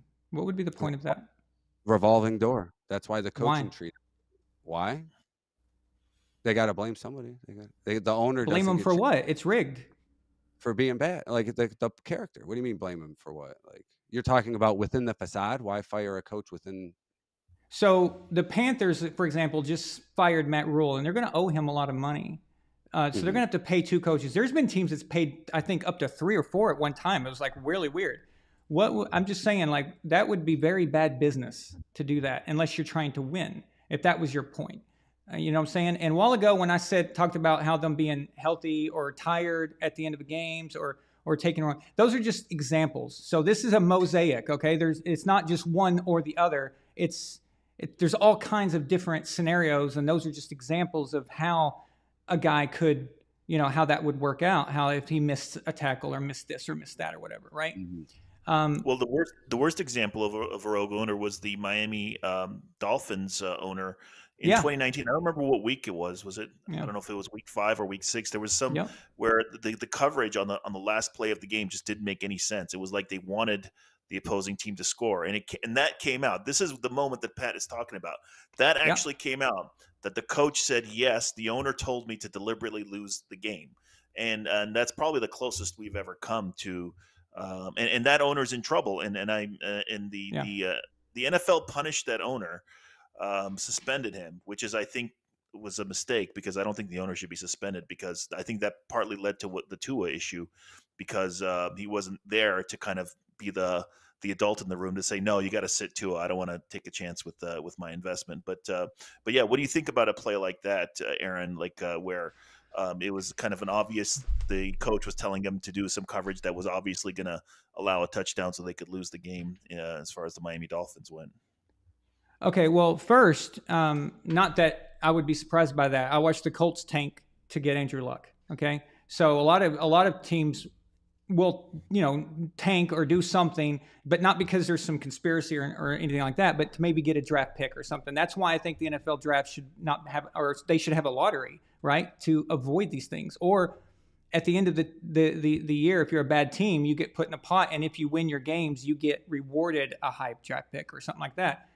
So I've always had that opinion. With the Dolphins, I called it out. I said they're tanking. Something's wrong here. They're trying to get a pick. It's just something odd. And then that came out, and it was like, okay, that's documented on my channel. I've actually said that they're tanking, and they need to check into this. Something's not right. So I saw those things that was obvious. Okay, those things, there weren't any football reasons for why these things happen, and that's where you go, and that's where you attack it.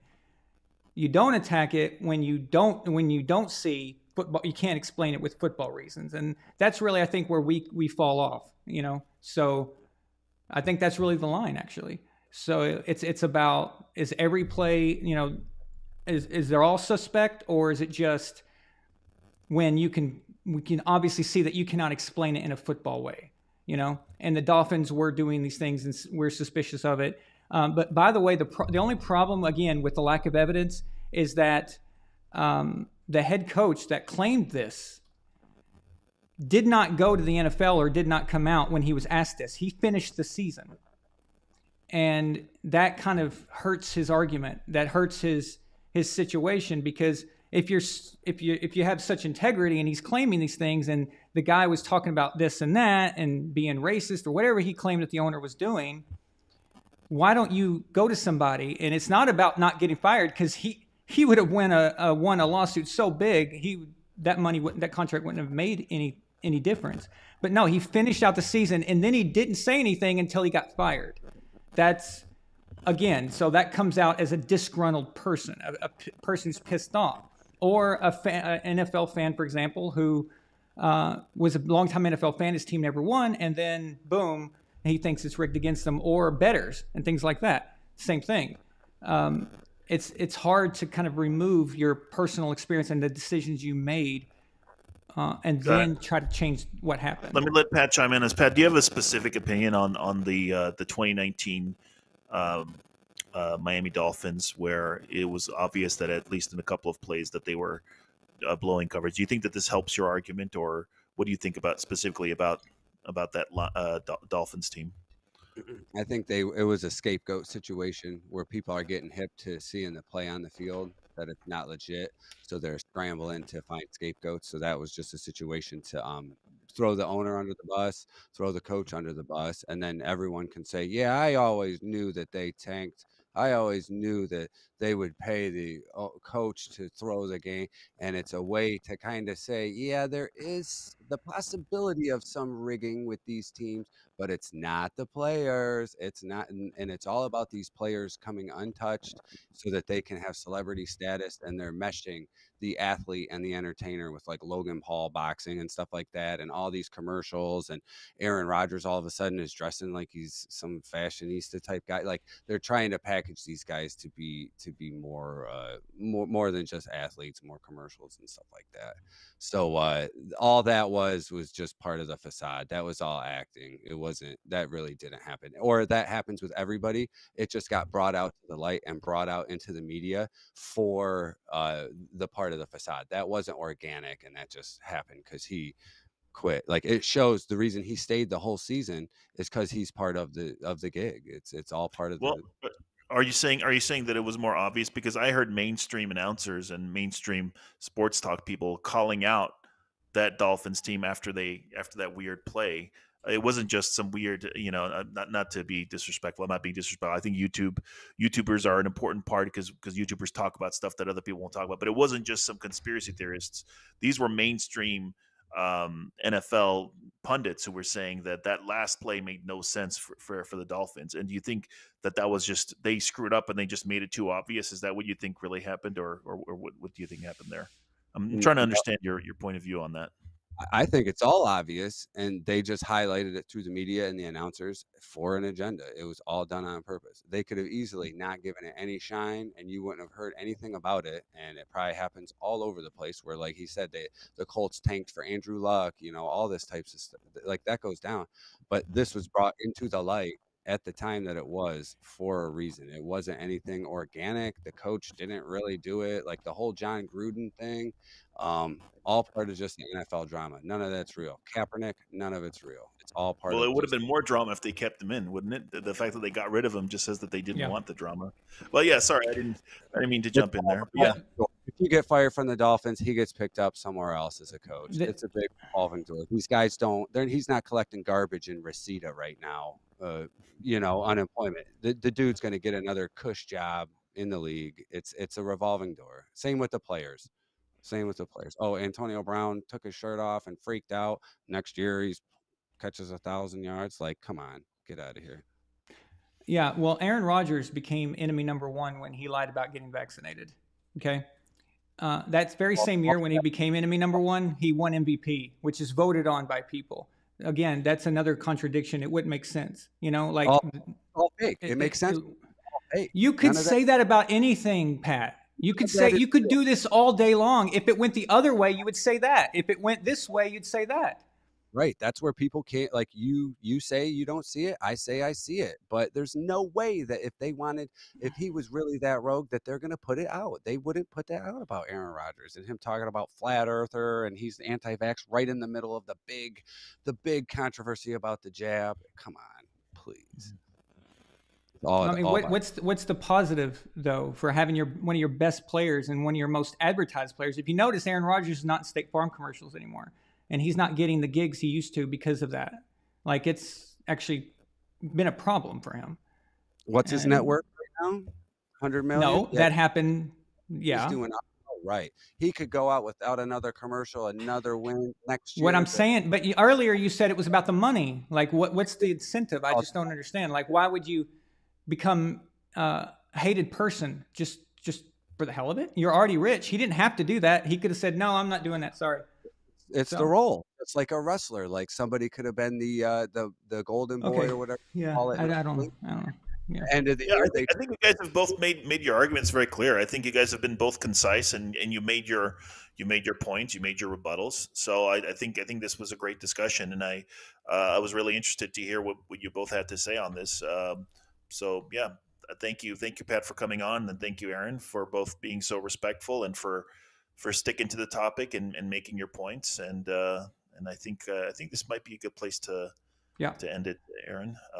But yeah, thank you both. You guys did awesome. You guys did great. Yeah, thank you guys. Pat, thank you so much for coming on. I really appreciate it, man. Yeah, this is rad.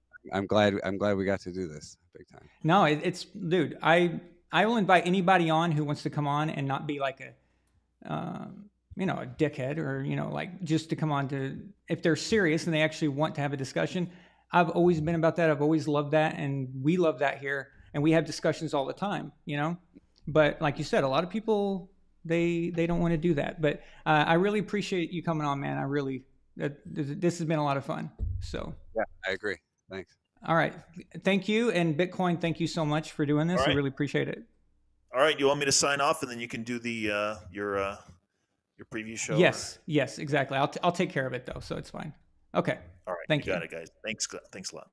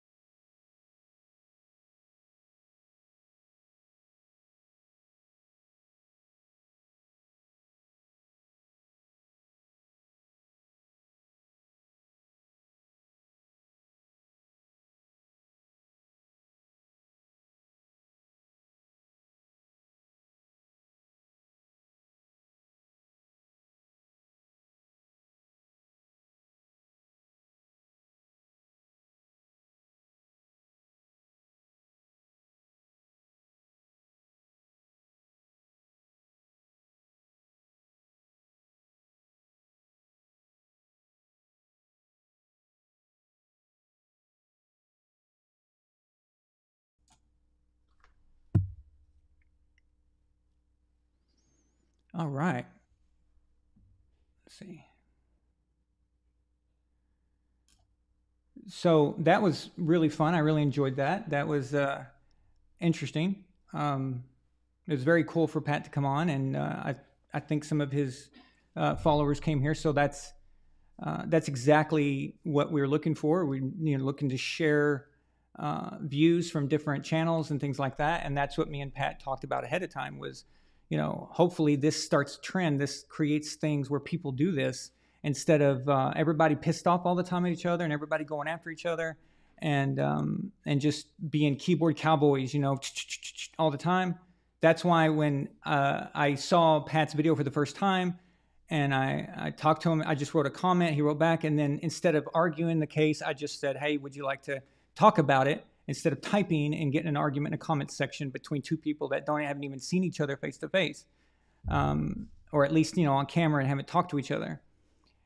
And yeah, he did it. So that's perfect. And I really, really think that the moderation thing, I think the moderator there was perfect.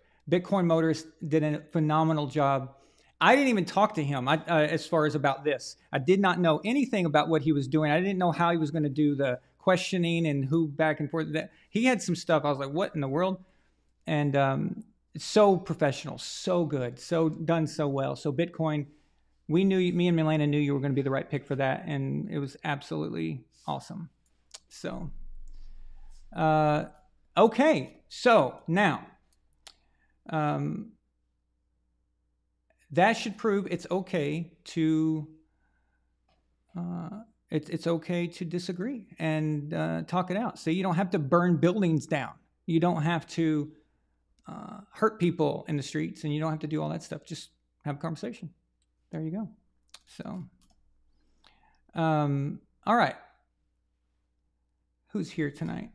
Yeah, I'm sorry, guys, if you guys sent a super chat or something and we weren't able to pop it up there, but that wouldn't have worked with how this thing was flowing there. So if I missed something there, sorry about that, guys. I mean, it did get recorded. It does go to your super chat, to the calculating of all of them for the season. So that's still there. Just it doesn't. I don't have to actually see it for that to go into the system. So that's all good. Okay.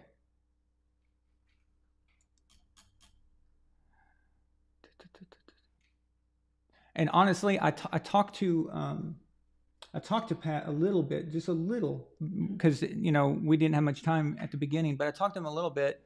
I honestly think that me and him probably agree on a lot of stuff.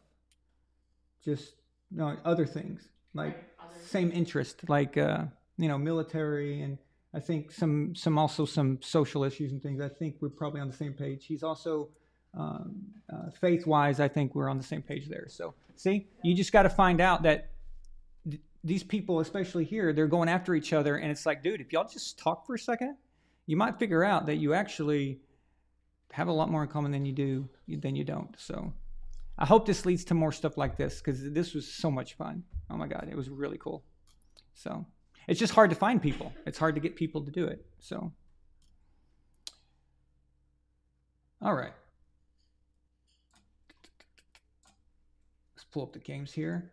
But don't think that I'm not going to talk about what happened last night, that Patriots game. That's not sliding here. So I know it already happened, and we're going to be talking about Sunday, but yeah.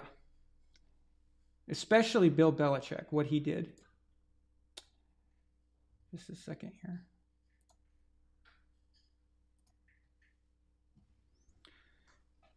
Week 12. The Chicago Bears take their run show on the... All right. Yeah, don't autoplay on me, buddy. Okay. All right, so morning game, Bills-Lions. We have to ask ourselves this. Are the Lions pretty good? Are they... Okay, not pretty good. Are the Lions up and coming? Are they something that's building? Do they have anything there? Or are the Bills just kind of not trustworthy? I don't know. I mean, again, I was pulling for the Lions, of course, in this game because the Bills are in the AFC East. And I thought, okay, you know what? We're probably going to have a hard time beating Minnesota. I know they got crushed by Dallas last week, but NFL is a game of matchups.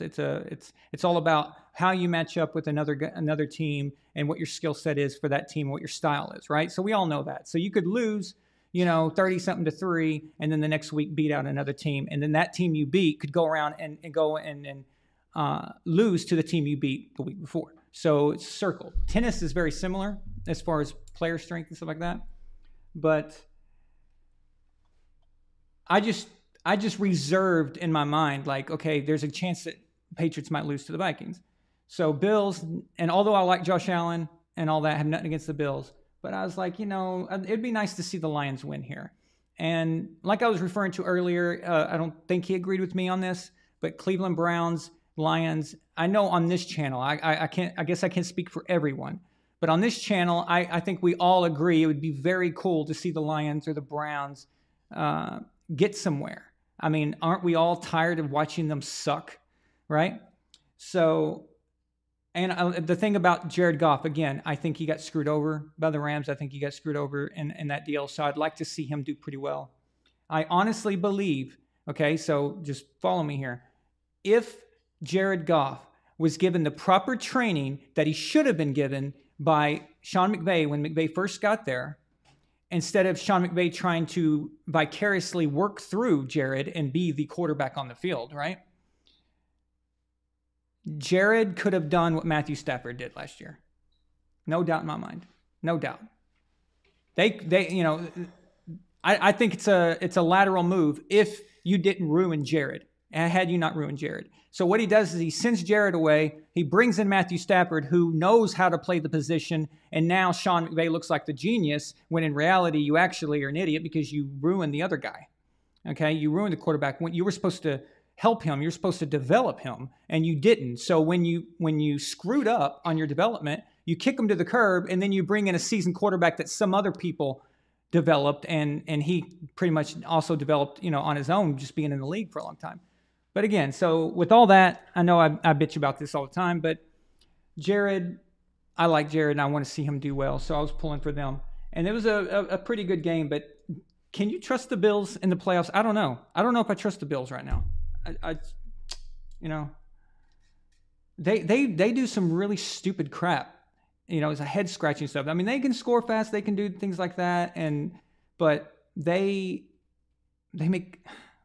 do some things. It's just I think Josh sometimes has trouble with big moments, like when he fumbled against the Vikings. Again, all he was focused on was moving forward and not pulling back. And I know how this works. I've had things not exactly the same, but in sports, I've had things like this happen where you're focused on one thing and you don't think about the other. And like Milena said perfectly on last week's show, it's very similar to taking your eyes off the ball and not catching it, and you're more worried about what's going to happen or what you're going to do with the ball than you are actually getting the ball, and you assume that you're going to get it.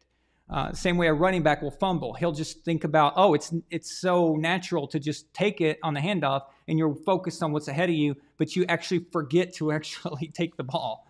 So you fumble it. And same thing with Josh. He moved forward before he pulled back out. And these things seem to creep up on Josh quite a bit, and a lot more than some other quarterbacks. So I don't know if I trust them. I still think the Chiefs are the team to beat in the AFC. So...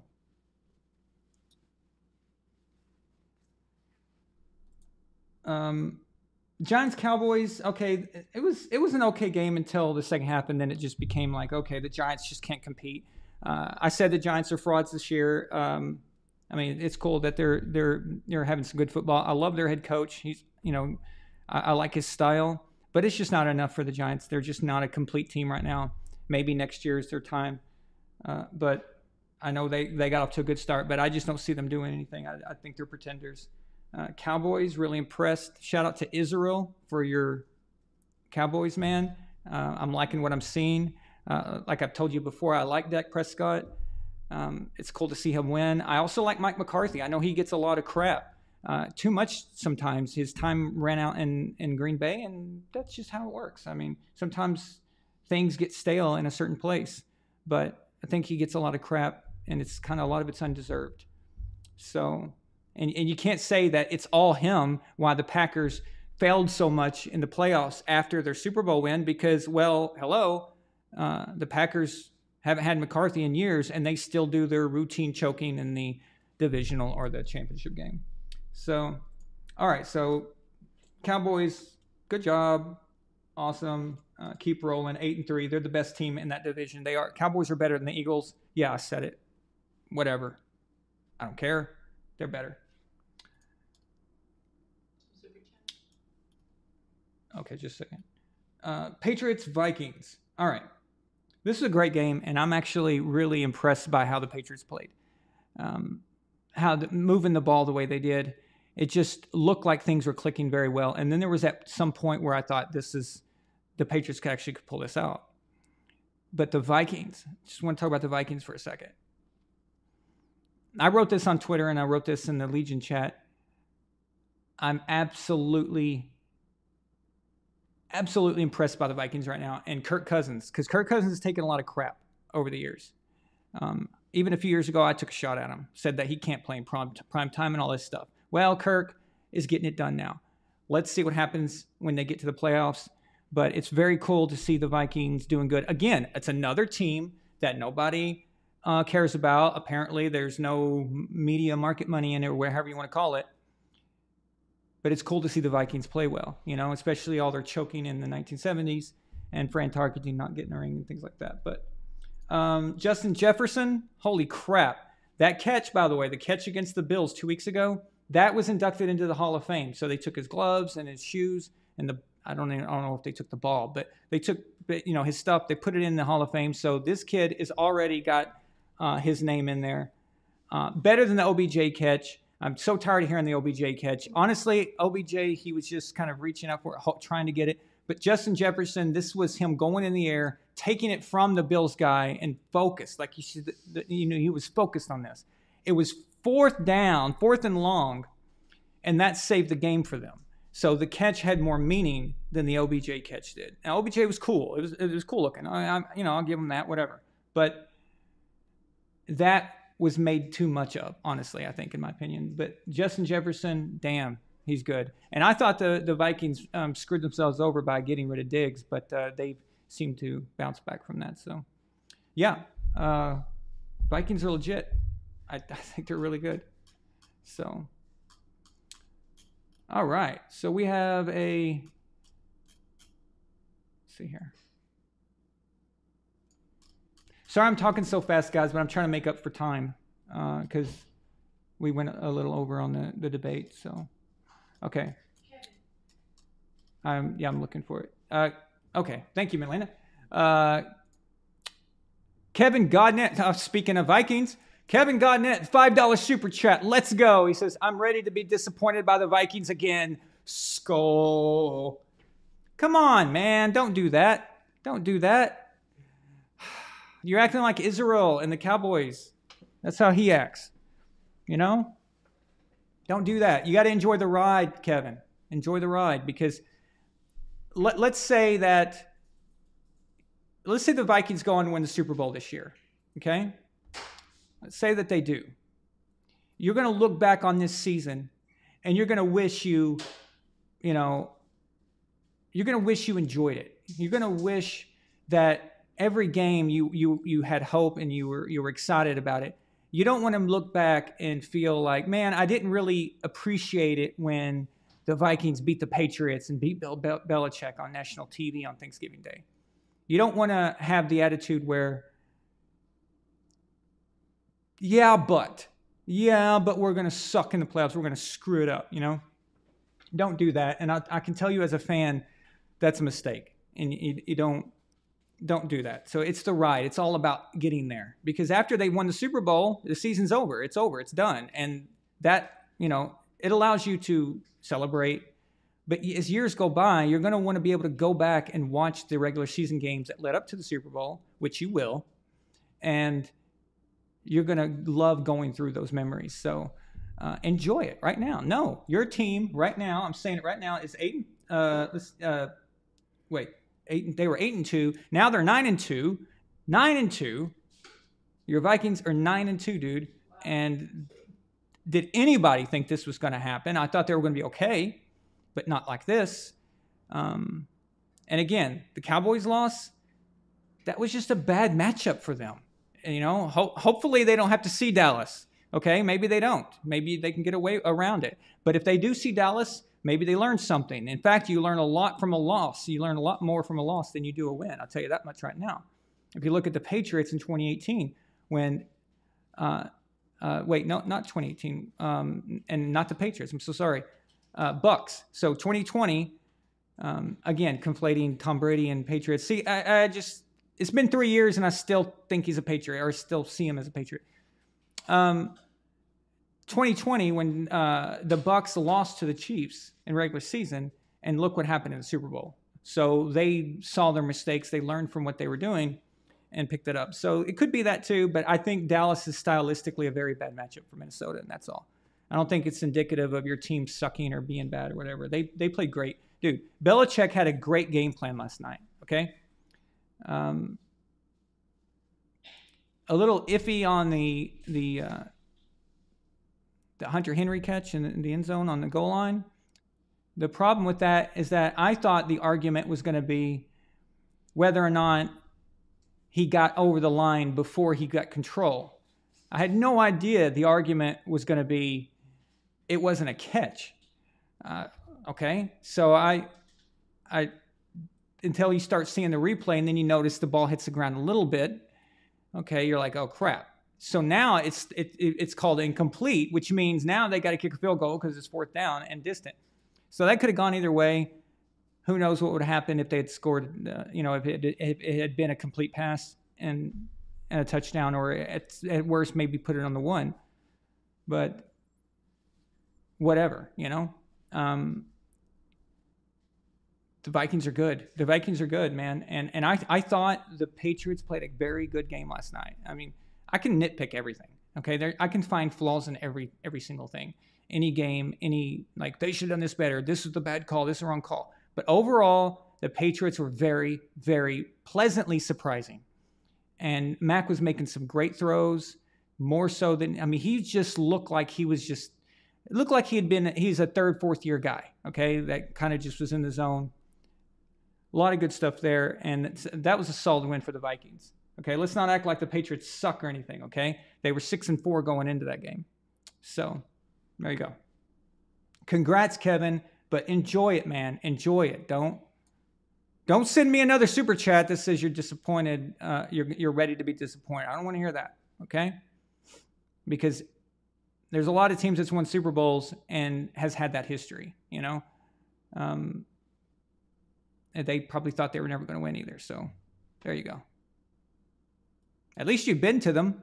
Imagine being a Browns fan or Jaguars or Texans or Lions, for example. Never even played in a Super Bowl. That's kind of rough. So, all right. James Johnson. What's up, James? Sharon Tate Lover. That I like your name there. And welcome. I know Sharon Tate Lover. I know that was hard to see them getting utilization out of a Patriots guy like that. I was like, oh, no, not good. I thought honestly when the Patriots had Hawkinson, I thought that he was going to be, a good Patriot, but whatever. Bill thought no. Speaking of Bill, I just want to say real quick, after the game, when the journalist, you mean activist, when they asked him about the Hunter Henry catch, he said, did you get an explanation from the refs? Well, he goes, why don't you go and take your guys and go and ask them yourself. Ask them yourself. Isn't that what you do? Basically saying, isn't that your job? Is it your job to be a journalist, to go investigate, to go find out, go to the source? That was awesome. He put them in their place. And I know that that's not just coming from a football place. That was coming from in general, okay, and just overall. James Johnson, Consul James Johnson, sends a $2 super chat. And he says, great job, everyone, for keeping it civil tonight. Absolutely. Yeah, Pat seems like a really good dude, a few of his fans in the chat were kind of dickheads, but every group has that, I guess. Every channel, but he seemed like a solid guy. Yeah. So.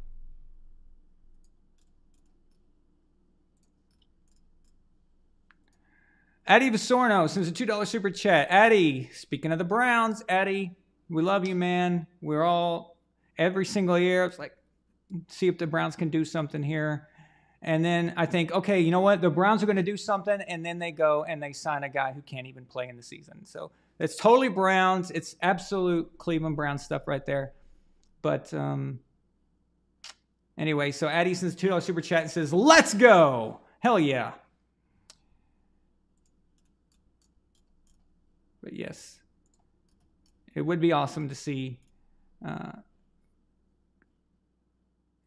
that. So it's, I'd like to see Cleveland get somewhere, when I was a kid, they were pretty damn good. They had Bernie Kosar and, they got to the AFC Championship game several times. It just didn't work out for them, and of course everyone knows the famous drive that happened. And that's got to hurt because Elway just went on to lose. Okay. So that hurts. It hurts when your team loses to a team that goes on and then just gets their ass kicked. It's just, that's even worse. If you lose to a team, you want to lose to the eventual Super Bowl champs. At least that's how I feel.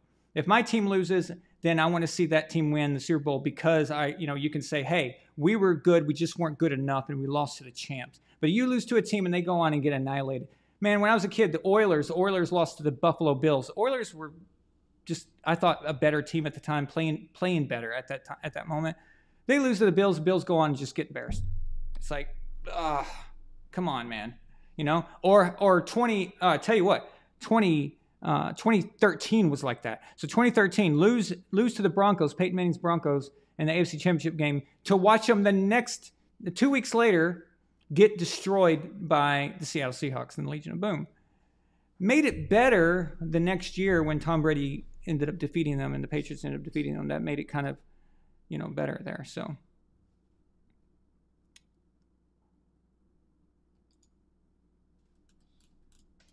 I think I'm caught up here. Oh, no, wait.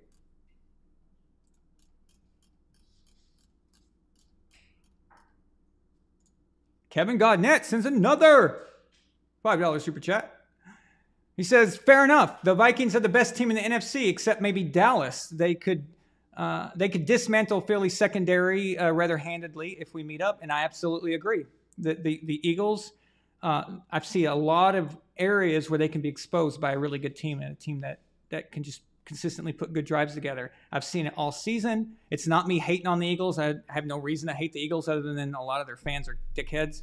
But again, that has nothing to do with me judging how good a team is or whatever, right? Hell, I'm still a fan of Nick Foles. And that 2017 Super Bowl pisses me off. I'm telling you, pisses me off. But that's not Nick Foles' fault, right? So it has nothing to do with me having a problem with Philadelphia. I just don't. I see some problems with the Eagles. I absolutely think you're right, Kevin, that the Vikings would beat them now. I know they lost to them early in the season, but nobody cares about what happened in week 1 or week 2. It doesn't matter. It's why our quarterback formula here, we only look at the last 4 weeks when it comes to strength of schedule, when it comes to opponent. I don't care if you're playing the best defense from week 3 and now they're the worst defense or they're on a bad streak or something. I don't care. It means nothing to me. What's it matter, right? So, but Dallas is a team I would be concerned about. Yeah, if I was a Vikings fan. So, yeah, that's legitimate. But like I said, if you do have to run into them, you use that bad loss at home of all places, which is incredible. You use that and you fix it and you try to get better there. So, but maybe they don't even run into Dallas. Who knows? So, Gord King says $2 super chat. Gord King with the comment of the year. If you missed it at the beginning of the show, you're going to have to rewind it later. Hilarious comment. Gord King says, sent you a special tweet about tonight's debate. All right. Thank you, Gord King. Appreciate it, buddy.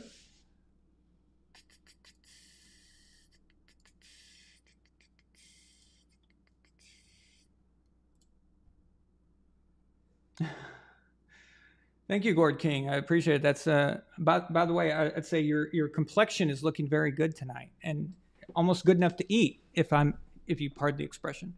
So yeah, I really like the color tan you've got.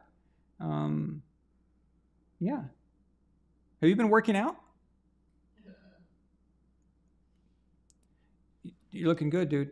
Seriously. So.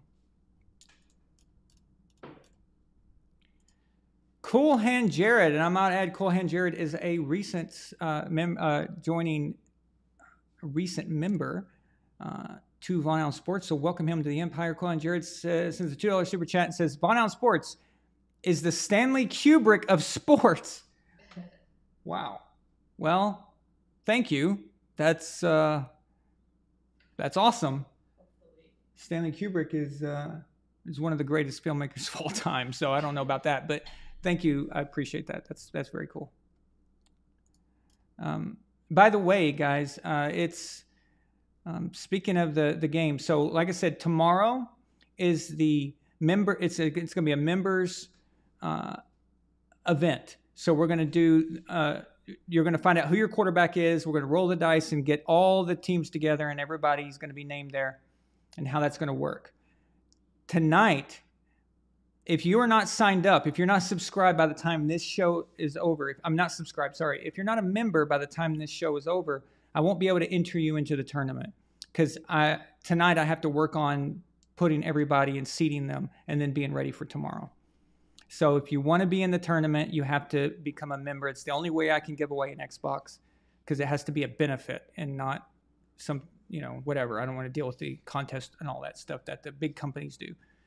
So you have to join. Membership is only $2 a month, okay? So if you're already sending super chats, some of you guys are sending way more than that in super chats every month. Might as well get a free membership out of it. Why not, right? So go ahead and sign up for that. I want you in the tournament. I want you to be a part of it, because once it gets started, I guarantee you're going to wish you were involved. I promise you. It's going to be so freaking fun, okay? And based on what tier level you get is how many entries. You can get up to 5. So there's 5 different levels, but you get 1 entry for each level you're in. So do that tonight if you had ever thought about becoming a member there. So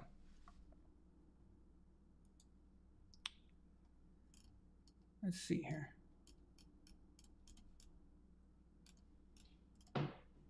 Yeah, Sharon Tate. Yeah, exactly. See, 2015 Patriots lost to the eventual Denver Broncos, and that's like, okay, so you lost to the champions. You lost to Peyton Manning and Von Miller. It's not, and DeMarcus Ware. It's not a shame. Demarius Thomas. It's not a shame to lose to these guys and they go on to win. But you lose to them and then they go on and get annihilated. It's just it irks me, So.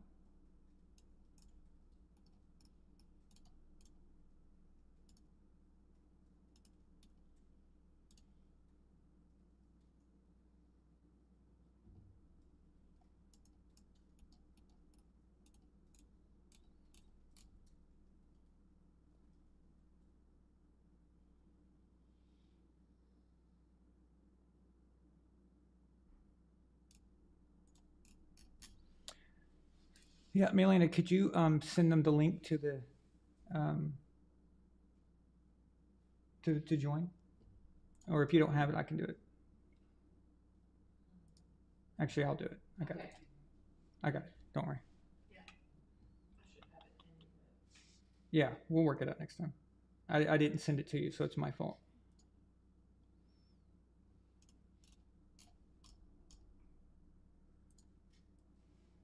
I was thinking that I had posted it already, so I didn't. Okay, guys. So if you want to join, or if you want to update if you already have a membership, you want to update it. There, it's right there. I just posted it in the chat, and I'm gonna pin it to the top. Okay. So, what's up, Jalen? Welcome. So, and again, if you win the Xbox, it's not just winning an Xbox. Okay. We're gonna play together if you want. Okay. Now, when I say play together, I just mean the Xbox. Okay. I don't mean any other stuff. So Gourd King, if you're expecting some kind of like pumpkin thing, some kind of weird melting the pumpkin kind of stuff, no. But I'll play Madden with you or Halo or something like that. So okay.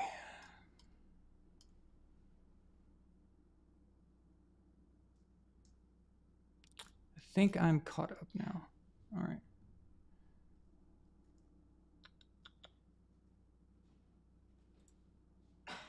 Let's see here.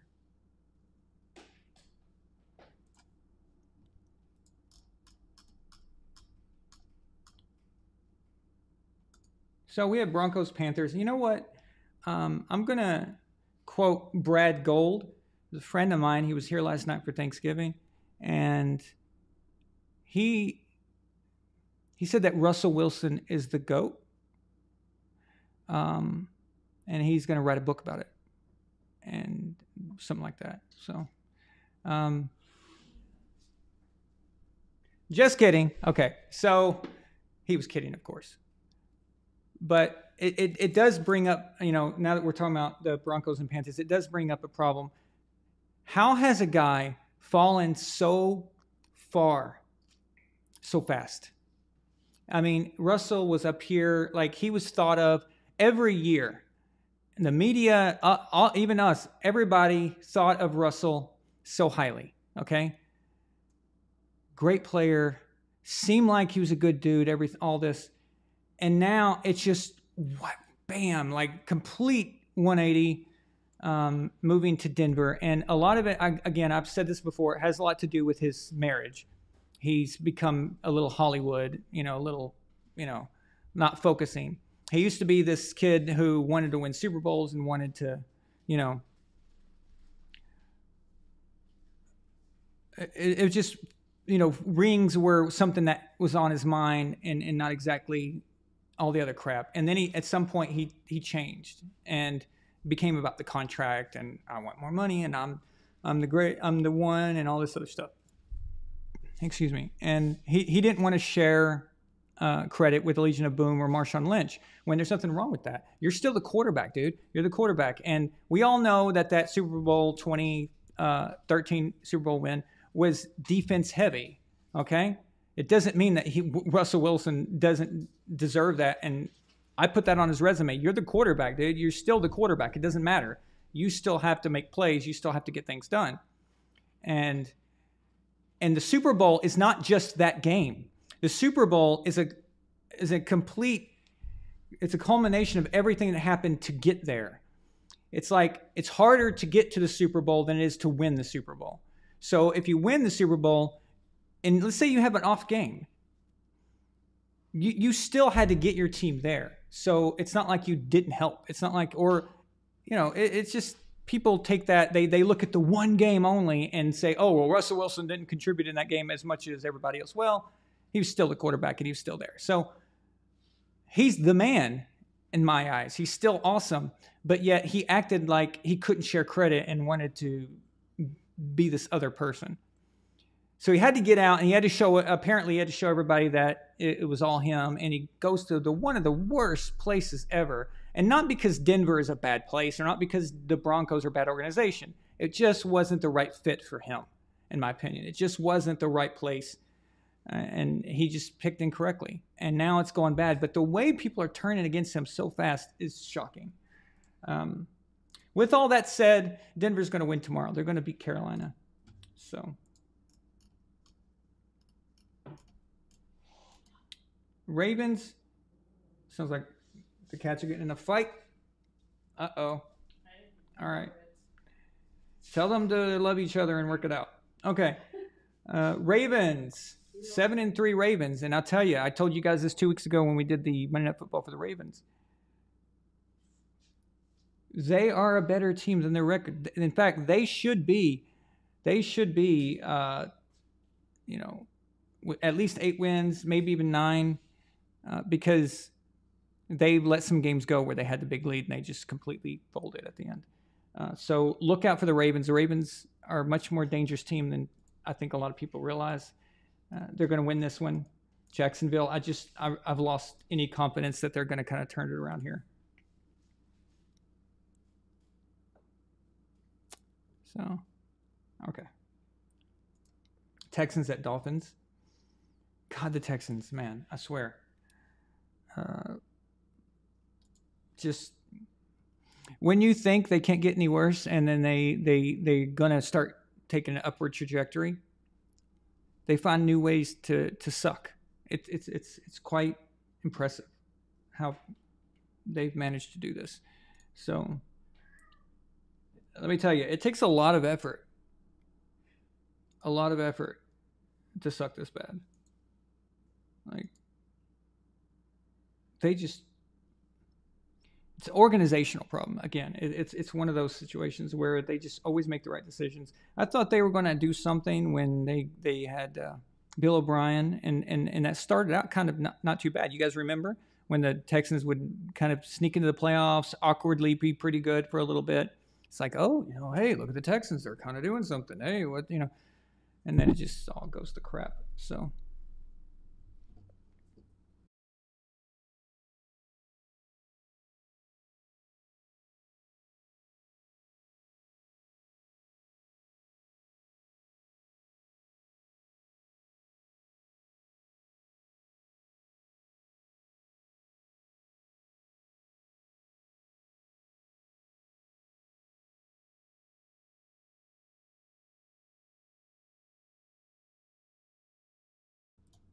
Alrighty.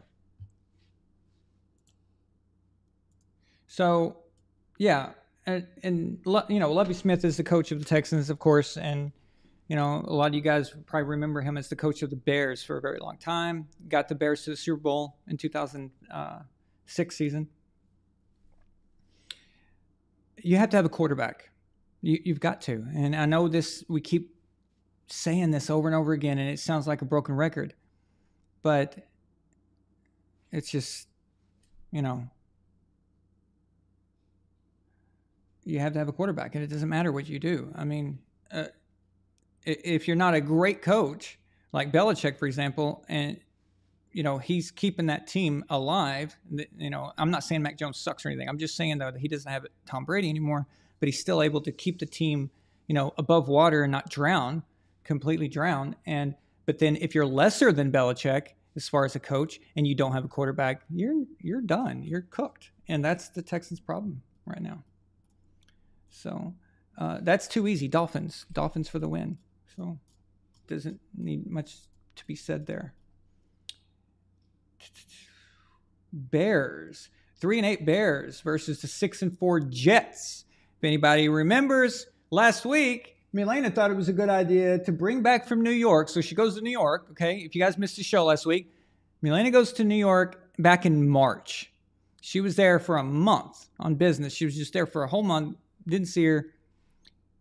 I thought, okay, she's going to bring me something cool back.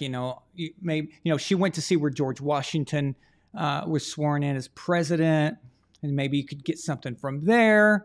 You could, maybe get like a cool Empire State Building model, or, there's all kinds of cool things that you could do. No. Last week, she presents me, because it's the first time she'd been on the show, and that week, the Patriots are playing the Jets, so it was Jets week. She presents me with a Jets shirt that she bought in New York. She had hid this from me. I didn't even know it was here all this time since March. Pretty impressive to hide something like that. But after the show, guys, I found out something else. I didn't even notice it because I was so just shocked that she had pulled this off, because I was like, this is a pretty good troll. I mean, this is an excellent move right here. It's a women's shirt. So she didn't even get me a guy shirt. She got me a woman's shirt. Just to add insult to injury. So not only did she give me a Jets, but a woman's Jets. Dish rag, horse blanket, whatever you want to call it. Whatever, man. So I made a bet. I said, if the Jets win the AFC East, I will wear this thing. Now, I made that bet when I thought it was a guy's shirt. Okay? Didn't think anything of it. But if the Jets win the AFC East, then I have to wear this on the air. Do you understand that not only is this a female shirt, but it's small. It's little. Can you imagine how stupid that's going to look? From the fact that it says the Jets on it. That's bad enough. But a women's shirt, like you couldn't even get a guy's shirt. That is messed up, dude. Seriously. So. And Gord King for the win again. Since the $2 super chat says, do the Jets even sell men's gear? Maybe that's the problem. Maybe that's the maybe that's all they had. So that's true. It's a good point.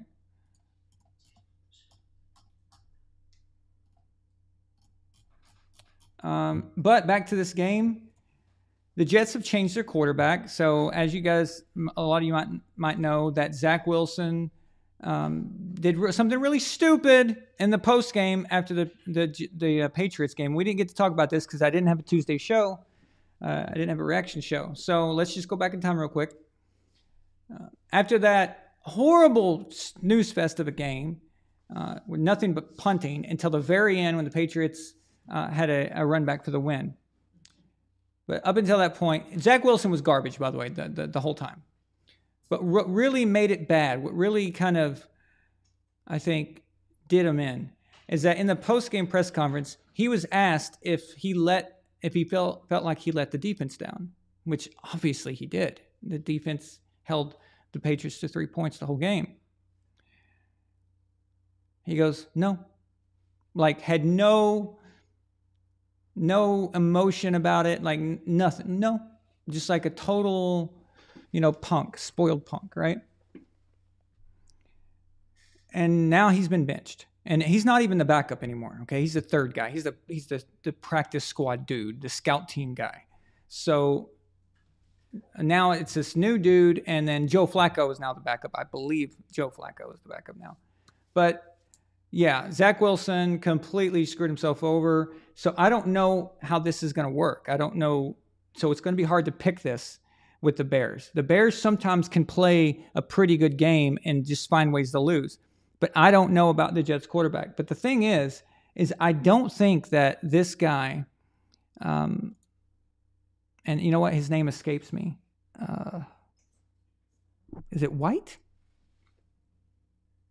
I think his name's White. Something, Mike White or something. White, the white quarterback. Let's call him that, the white quarterback. So he can't be worse than Zach Wilson, right?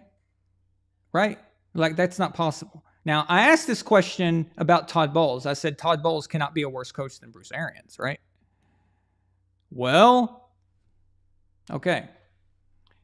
So it can always get worse, but I just don't think so. I'm going with the Jets here to go 7-4. I think they're going to bounce back from that horrible game last week. And remember, a lot of the reason why that game was so difficult for both the teams, division game. You know each other. That's just how it is. Bengals at Titans. Bengals a bit disappointing. They're kind of having their Super Bowl hangover a little bit. Not too bad though. They're 6-4, so it's not completely like annihilation or anything. It's not completely them just getting crapped on everywhere they go. They're still playing some decent football now, but they've got the Titans, and I think the Titans are a really good team, and they showed that, of course, as of recently. So I think Tennessee's got this one. It's going to be a game in Tennessee. It's going to be a game that the Bengals are not going to want to play. And the Titans are gritty. They're tough. They take on the role of their head coach, which is Mike Vrabel.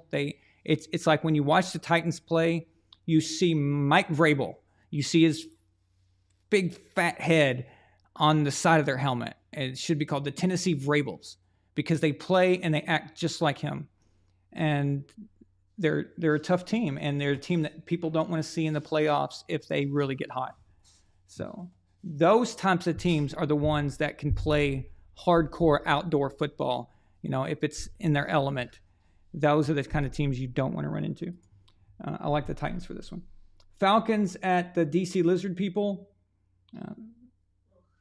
Don't care. Could not care less about this. wow, just blah. But the DC Lizard people are going to take it. Okay. Chargers at Cardinals. The Cardinals are who we thought they were. They are who we thought they were. We played them in preseason. You know, we played them 3 quarters. Who says preseason's bullshit? Bullshit. No, they are who we thought they were. And we let them off the hook. Well, the Cardinals are who we thought they were. They suck. They suck. And you know why they suck? Because they hired a crappy coach and got a guy who should not be playing NFL quarterback, in my opinion. That might be a little harsh, but whatever. Fine. You know what? I'm allowed a hot take here and there. Everyone else gets to do it every day. I do it a few times. Sorry, Milena. I know you love football, baby. And he's little, and he's like a little baby. And he runs like a toddler, like a 5-year-old toddler who poo-pooed in his diaper. And, you know, he runs around the field like that, right? But the Cardinals are just not any good, and they're going to get their ass whipped by the Chargers. So, and of course, the Chargers coming off a tough loss against Kansas City last Sunday night. Raiders at Seahawks. The Raiders.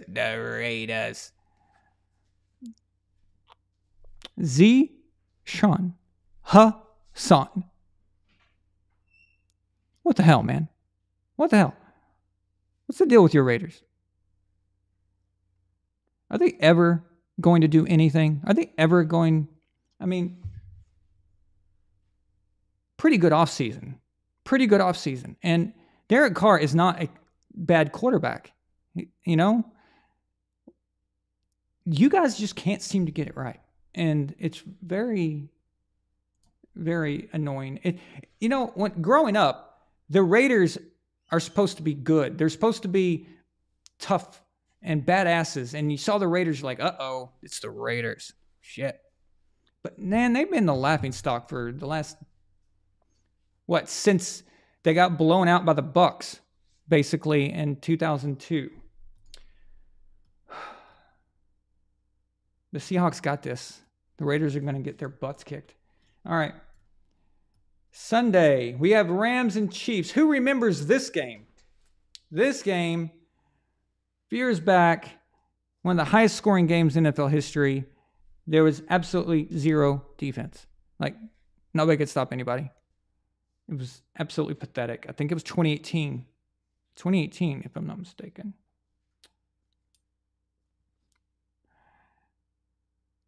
The Rams, we're going to talk about suspicions. The Rams are something you want to investigate, okay? Something you might want to look at. Boy, do they suck. Boy, do they suck. If the Chiefs don't blow them out, that would be utterly shocking. Okay. So clearly I've got Kansas City. Saints at 49ers. 49ers are 6-4. 49, their record may say 6-4. No, they're a 9-1 team right now. Okay, right now they are a 9-1 team. Like, they play like that. Them, and I think the Vikings are two of the best teams in the NFL, and I think their record is deceiving. I would like to see the Bucs come up but they got to prove it more. Okay, barely beating the crappy Rams and then beating Seattle in Europe is good. But we need to see more consistency. We need to see them come out and just have a complete game. So I can't put Tampa Bay right at the number 1 right now. They're just not playing cohesive enough. But they could if they just got their stuff together. They've certainly got the players. They've certainly got the talent to do it.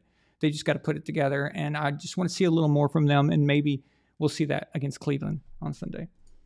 So I've got the 49ers here. The Saints. I don't know what the hell they're doing. All this talk about Sean Payton coming back, and it was like, where's Sean Payton going to go? Where's Sean Payton going to go? Sean Payton, why not come back to the Saints? Why just not? I mean, they've got his contract for years. Instead of all that crap, you know, just take him back. And if he wants Tom Brady to be his quarterback, well, bring in Tom. Saints got weapons there. And you got a good head coach. And if you got a good head coach, you don't have to have as many weapons, right? So it was kind of like the balance. And Brady won a Super Bowl. He had a lot of weapons, but they had a garbage coach in Bruce Arians. You got a coach like Sean Payton, and you don't have to have as many. And you got Tom Brady there, and boom, you got something there. So why not the Saints? Everyone's saying all these other teams, except for the Saints. Well, why not? So, but this year it's over for them. Packers at Eagles. Okay, I can't stress this enough. This is a playoff game. This is a playoff game for the Green Bay Packers. Okay? So tomorrow night at Lincoln Financial Field in Philadelphia, Pennsylvania, the Packers on NBC, Sunday Night Football. I've been waiting all day for Sunday night.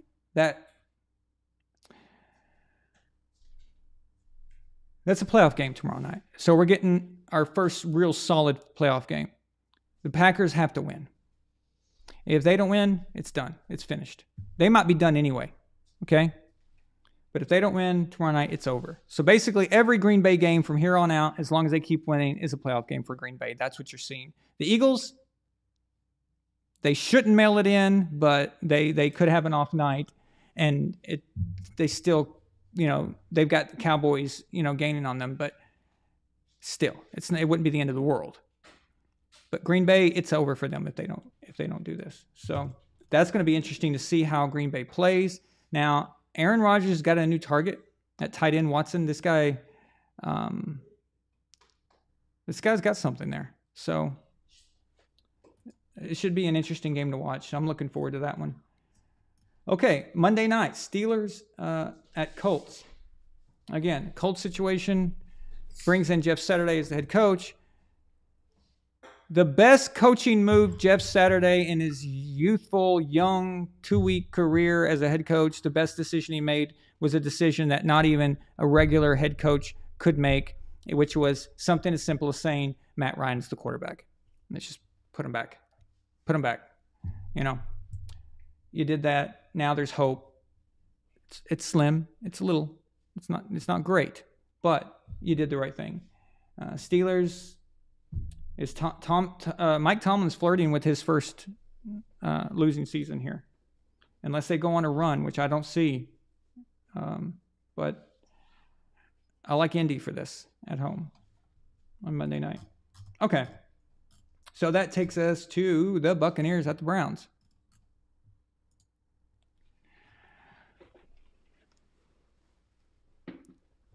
Random question. Who do you guys and gals think has the best stadium in the league? Well, it depends on what you like in a stadium. It's do you prefer outside? Do you prefer the indoors?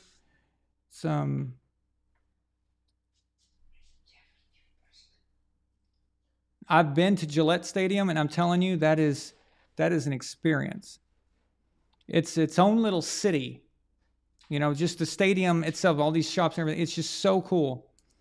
And the way it's designed and all that. And of course, there's a special thing about that for me. But I guess I couldn't answer that unless I've been to that stadium.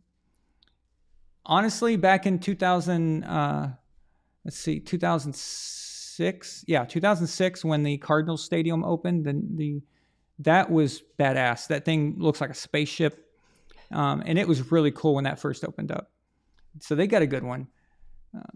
I've been to SoFi here in LA, and it's really nice. Very nice, actually. I mean, they put a lot of money into that thing. I've been to Texas Stadium. Okay, I'm not going to go through every stadium. I've been to a lot. I would say overall, the coolest or best stadium right now is probably SoFi. I think that one is just really impressive. I've never been to the one in Las Vegas, although I've heard it looks it's pretty cool. But honestly, from the outside, it looks like a toilet to me, or a trash can or something. And that might be appropriate considering how the Raiders play. So maybe that was on purpose. if you want to look up a conspiracy, check that one out. So the stadium is meant to look like the way they play on the field. But I heard it was actually pretty cool looking once you kind of walk up on it. So, all right.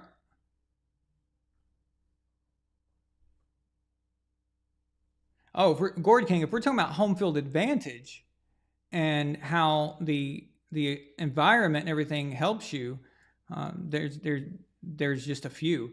There's Gillette in New England, of course. There's Arrowhead, like you said. Of course, Arrowhead, absolutely. There's Seattle. The way that stadium was built to keep in crowd noise, the way they designed it, even though it's outdoors, it's very interesting. If you look at the architecture of that, look it up sometime and how they did that. And there's a great write-up by this architect who talked about how the Seahawks stadium was designed and how clever it is. But that's definitely an advantage there. So, and also Dallas. The stadium in Dallas is really cool looking, but I don't know if it matters for the advantage. It doesn't have the same mystique as a lot of these other. Lambeau Field, probably one of the hardest places to win in, just because it's Lambeau, you know, like it's got that mystique to it. It's got that thing about it. And of course, that only matters if they're good. If they're garbage, then it don't matter. But if they're a good Green Bay team, you don't want to go into Lambeau. That's very difficult unless you're Eli Manning or Tom Brady. Okay? So other than that, good luck.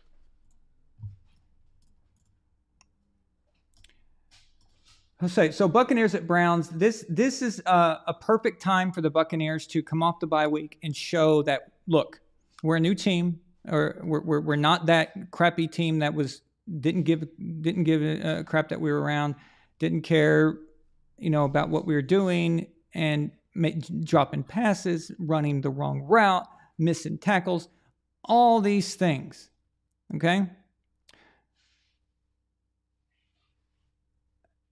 All that can be made up for if you just now go on a run. And if you can't show, sorry, Addy, close your ears. If you can't show that you can't beat the Browns, and I'm not just talking about winning, I'm talking about them playing a good game. And it doesn't mean the Cleveland Browns can't play a good game, and it doesn't mean the Cleveland Browns won't score or do something cool here and there. That's not what I mean. The score is irrelevant as far as that goes. What I'm talking about is effort, excitement, wanting to be there, not doing stupid self-inflicted procedural penalties that will kill you every single time. They can go out and put a good game together. This Cleveland Browns team, this is the perfect time to do it, okay? So it's in Cleveland. Don't assume anything. Don't assume that this is going to be a walkover. They've got to put a good game here together. We saw what happened when they went to Pittsburgh. Right? So, yeah, nothing's a given here.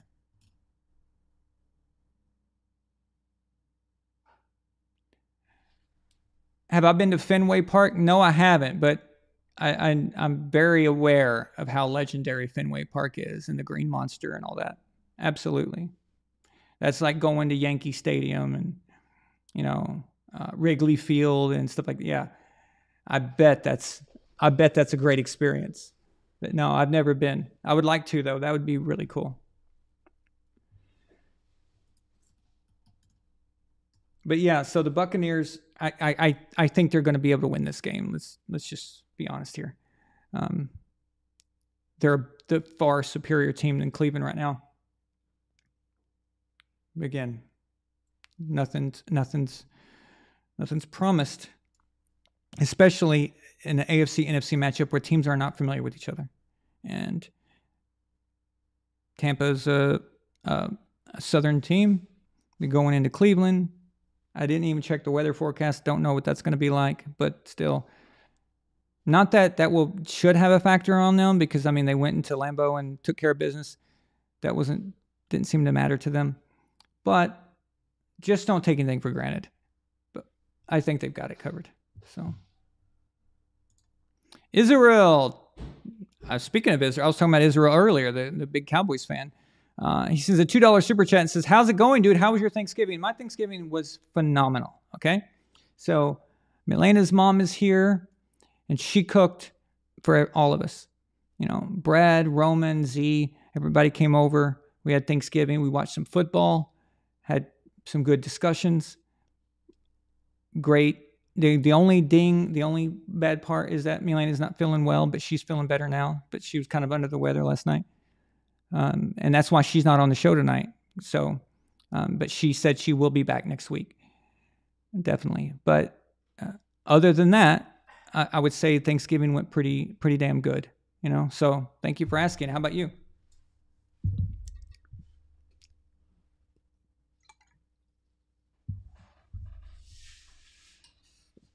Bill Murray wants to go to a Patriots game at Lambeau. You could have done that a few weeks ago. Won't happen again for 4 years. And, well, actually, it could be longer than that because there's no guarantee that it would be in Green Bay. I'd have to check the rotation of the schedule and see. But, yeah, it may be a long time before you see that again. Elf of Courage. What is up? I'm really, really appreciative of all you guys being here on Thanksgiving weekend. So I just want to tell you thank you. And I just want to repeat, tomorrow we'll be doing the quarterback contest. If you've not signed up by tonight, I won't be able to add you to the tournament. So make sure you decided that. And the link is in the comments. It's pinned all the way to the top. But we'll be doing that special show tomorrow for the members. So it's going to be fun. I can't wait for that, actually. All right. Speaking of that, I think I covered everything, right? So Sharon Tate Lover says it will be 8 years, actually. So that is the rotation. Okay. Wow. That's a long time.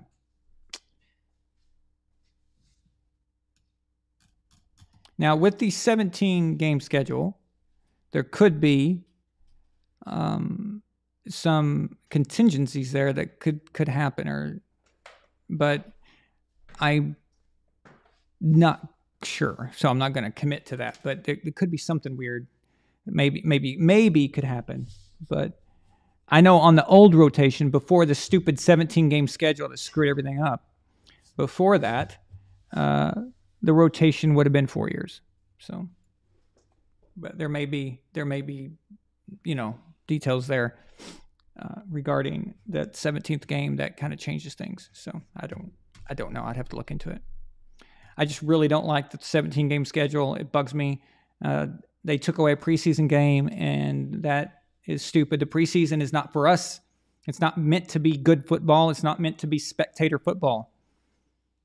It is the coaching staff trying to figure out who their best guys are. It's for not the starters. They already know who their main dudes are, and some guys win starting jobs, but it's really to fill the team out and know what you're doing. And you work on stuff. You work on plays and different schemes. And maybe you got a guy that's coming in that's new to the playbook or new to the offense or defense or whatever. That's your time to work on those things. And they took that away. And then they're claiming, preseason's boring. Well, it was never meant for us. And one stupid thing I thought was dumb is that they would charge fans so much for a preseason game, and I thought that was ridiculous. So in fact, preseason games should be just like first come first serve kind of thing, and that will give people who maybe can't afford the expensive tickets during the season, and they get to go and watch a preseason game and stuff like that. But yeah, that was a bad decision on the NFL's part. 16-game schedule was perfect. There's nothing wrong with it. Leave it alone. And now it's causing a problem there. So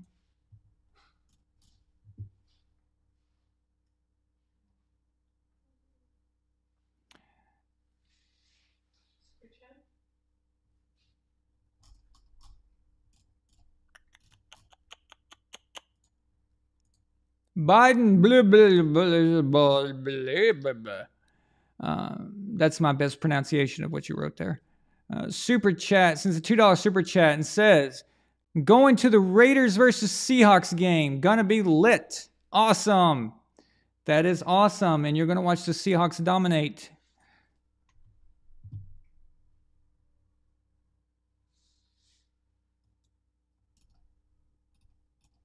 That is very cool. Take some pictures if you want. Send them. I'll post them here for you.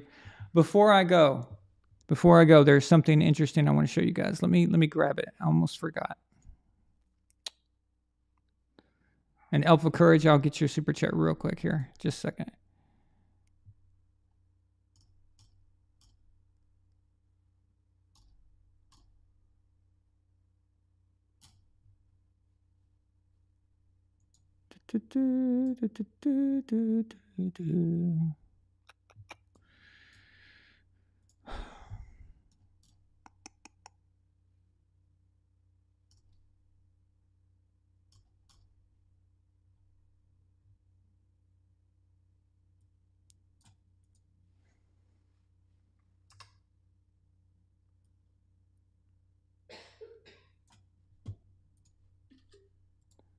All right.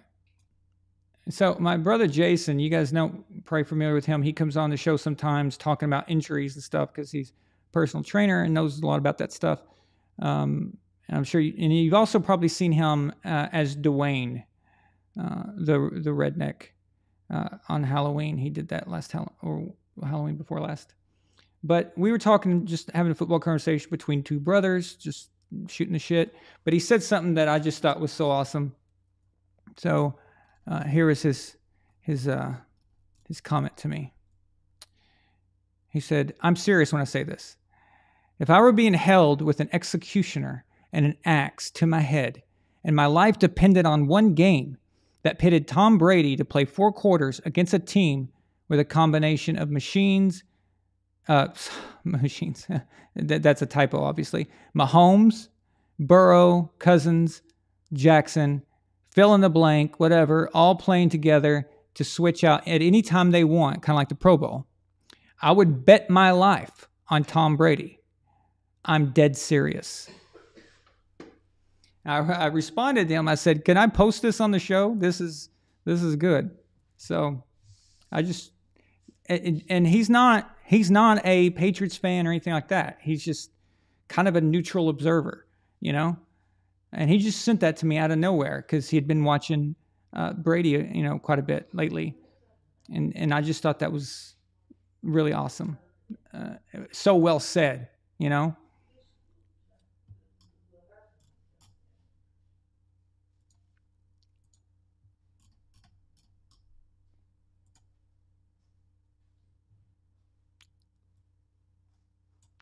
Elf of Courage sends a $5 super chat and says, "After losing to the Vikings, is there still a way the Pats can win 3 games to finish above 500?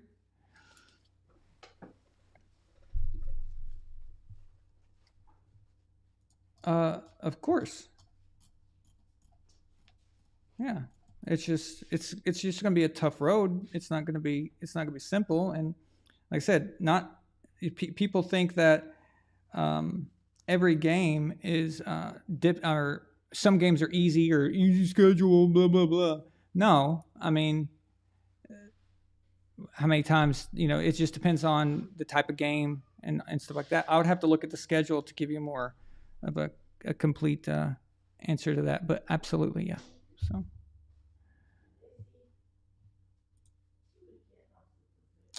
Israel asked me, what do I think of Dallas's rebound against Minnesota and New York this week? And it's funny, Israel, I was talking about this earlier.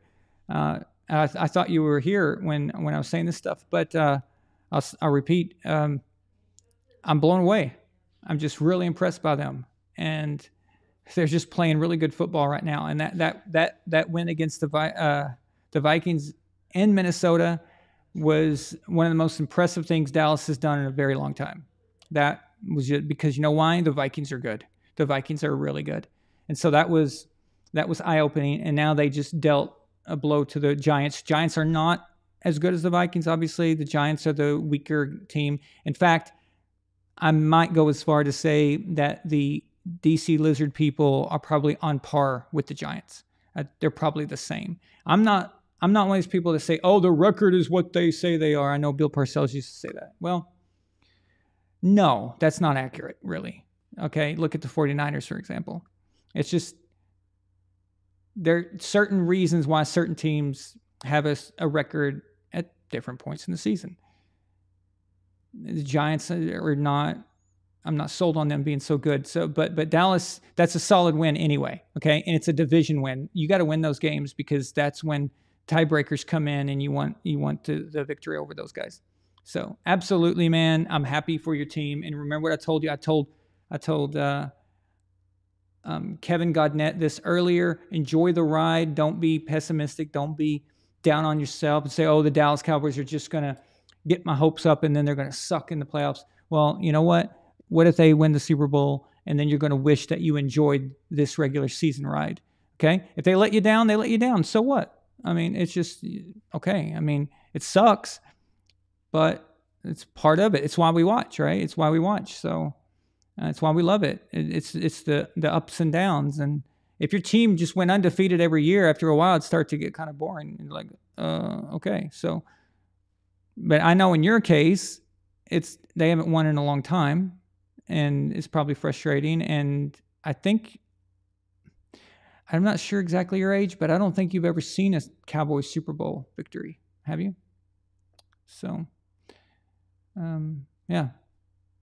But just, yeah, enjoy it. So, I am getting tired. Okay.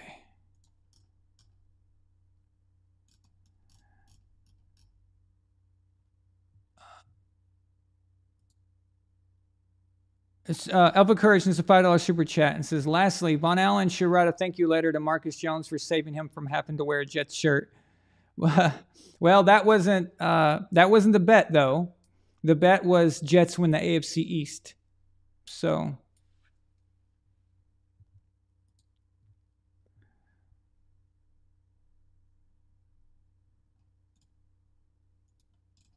yeah. So, but there may be a chance that I still have to wear that. You just never know. Okay, the AFC East is a very weird division right now, and it's just we'll see. So,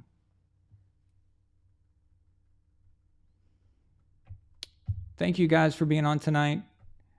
I really appreciate it. This has been a fun night, very unique. And again, thank you to Bitcoin Motorist for moderating. And he prepared for that, and obviously prepared for it, and he had questions ready and stuff. I thought he did awesome. Thank you to Pat Troothner to come on and come into our environment, and then state his view on things. And tomorrow, like I said, tomorrow we'll have the drawing for the names and everything into the tournament, and that will be for members only. So if you want to be a part of that, make sure you become a member tonight if you want a chance to win the Xbox. And we do have a runner-up prize, but me and Millie have not really decided on what that's going to be yet.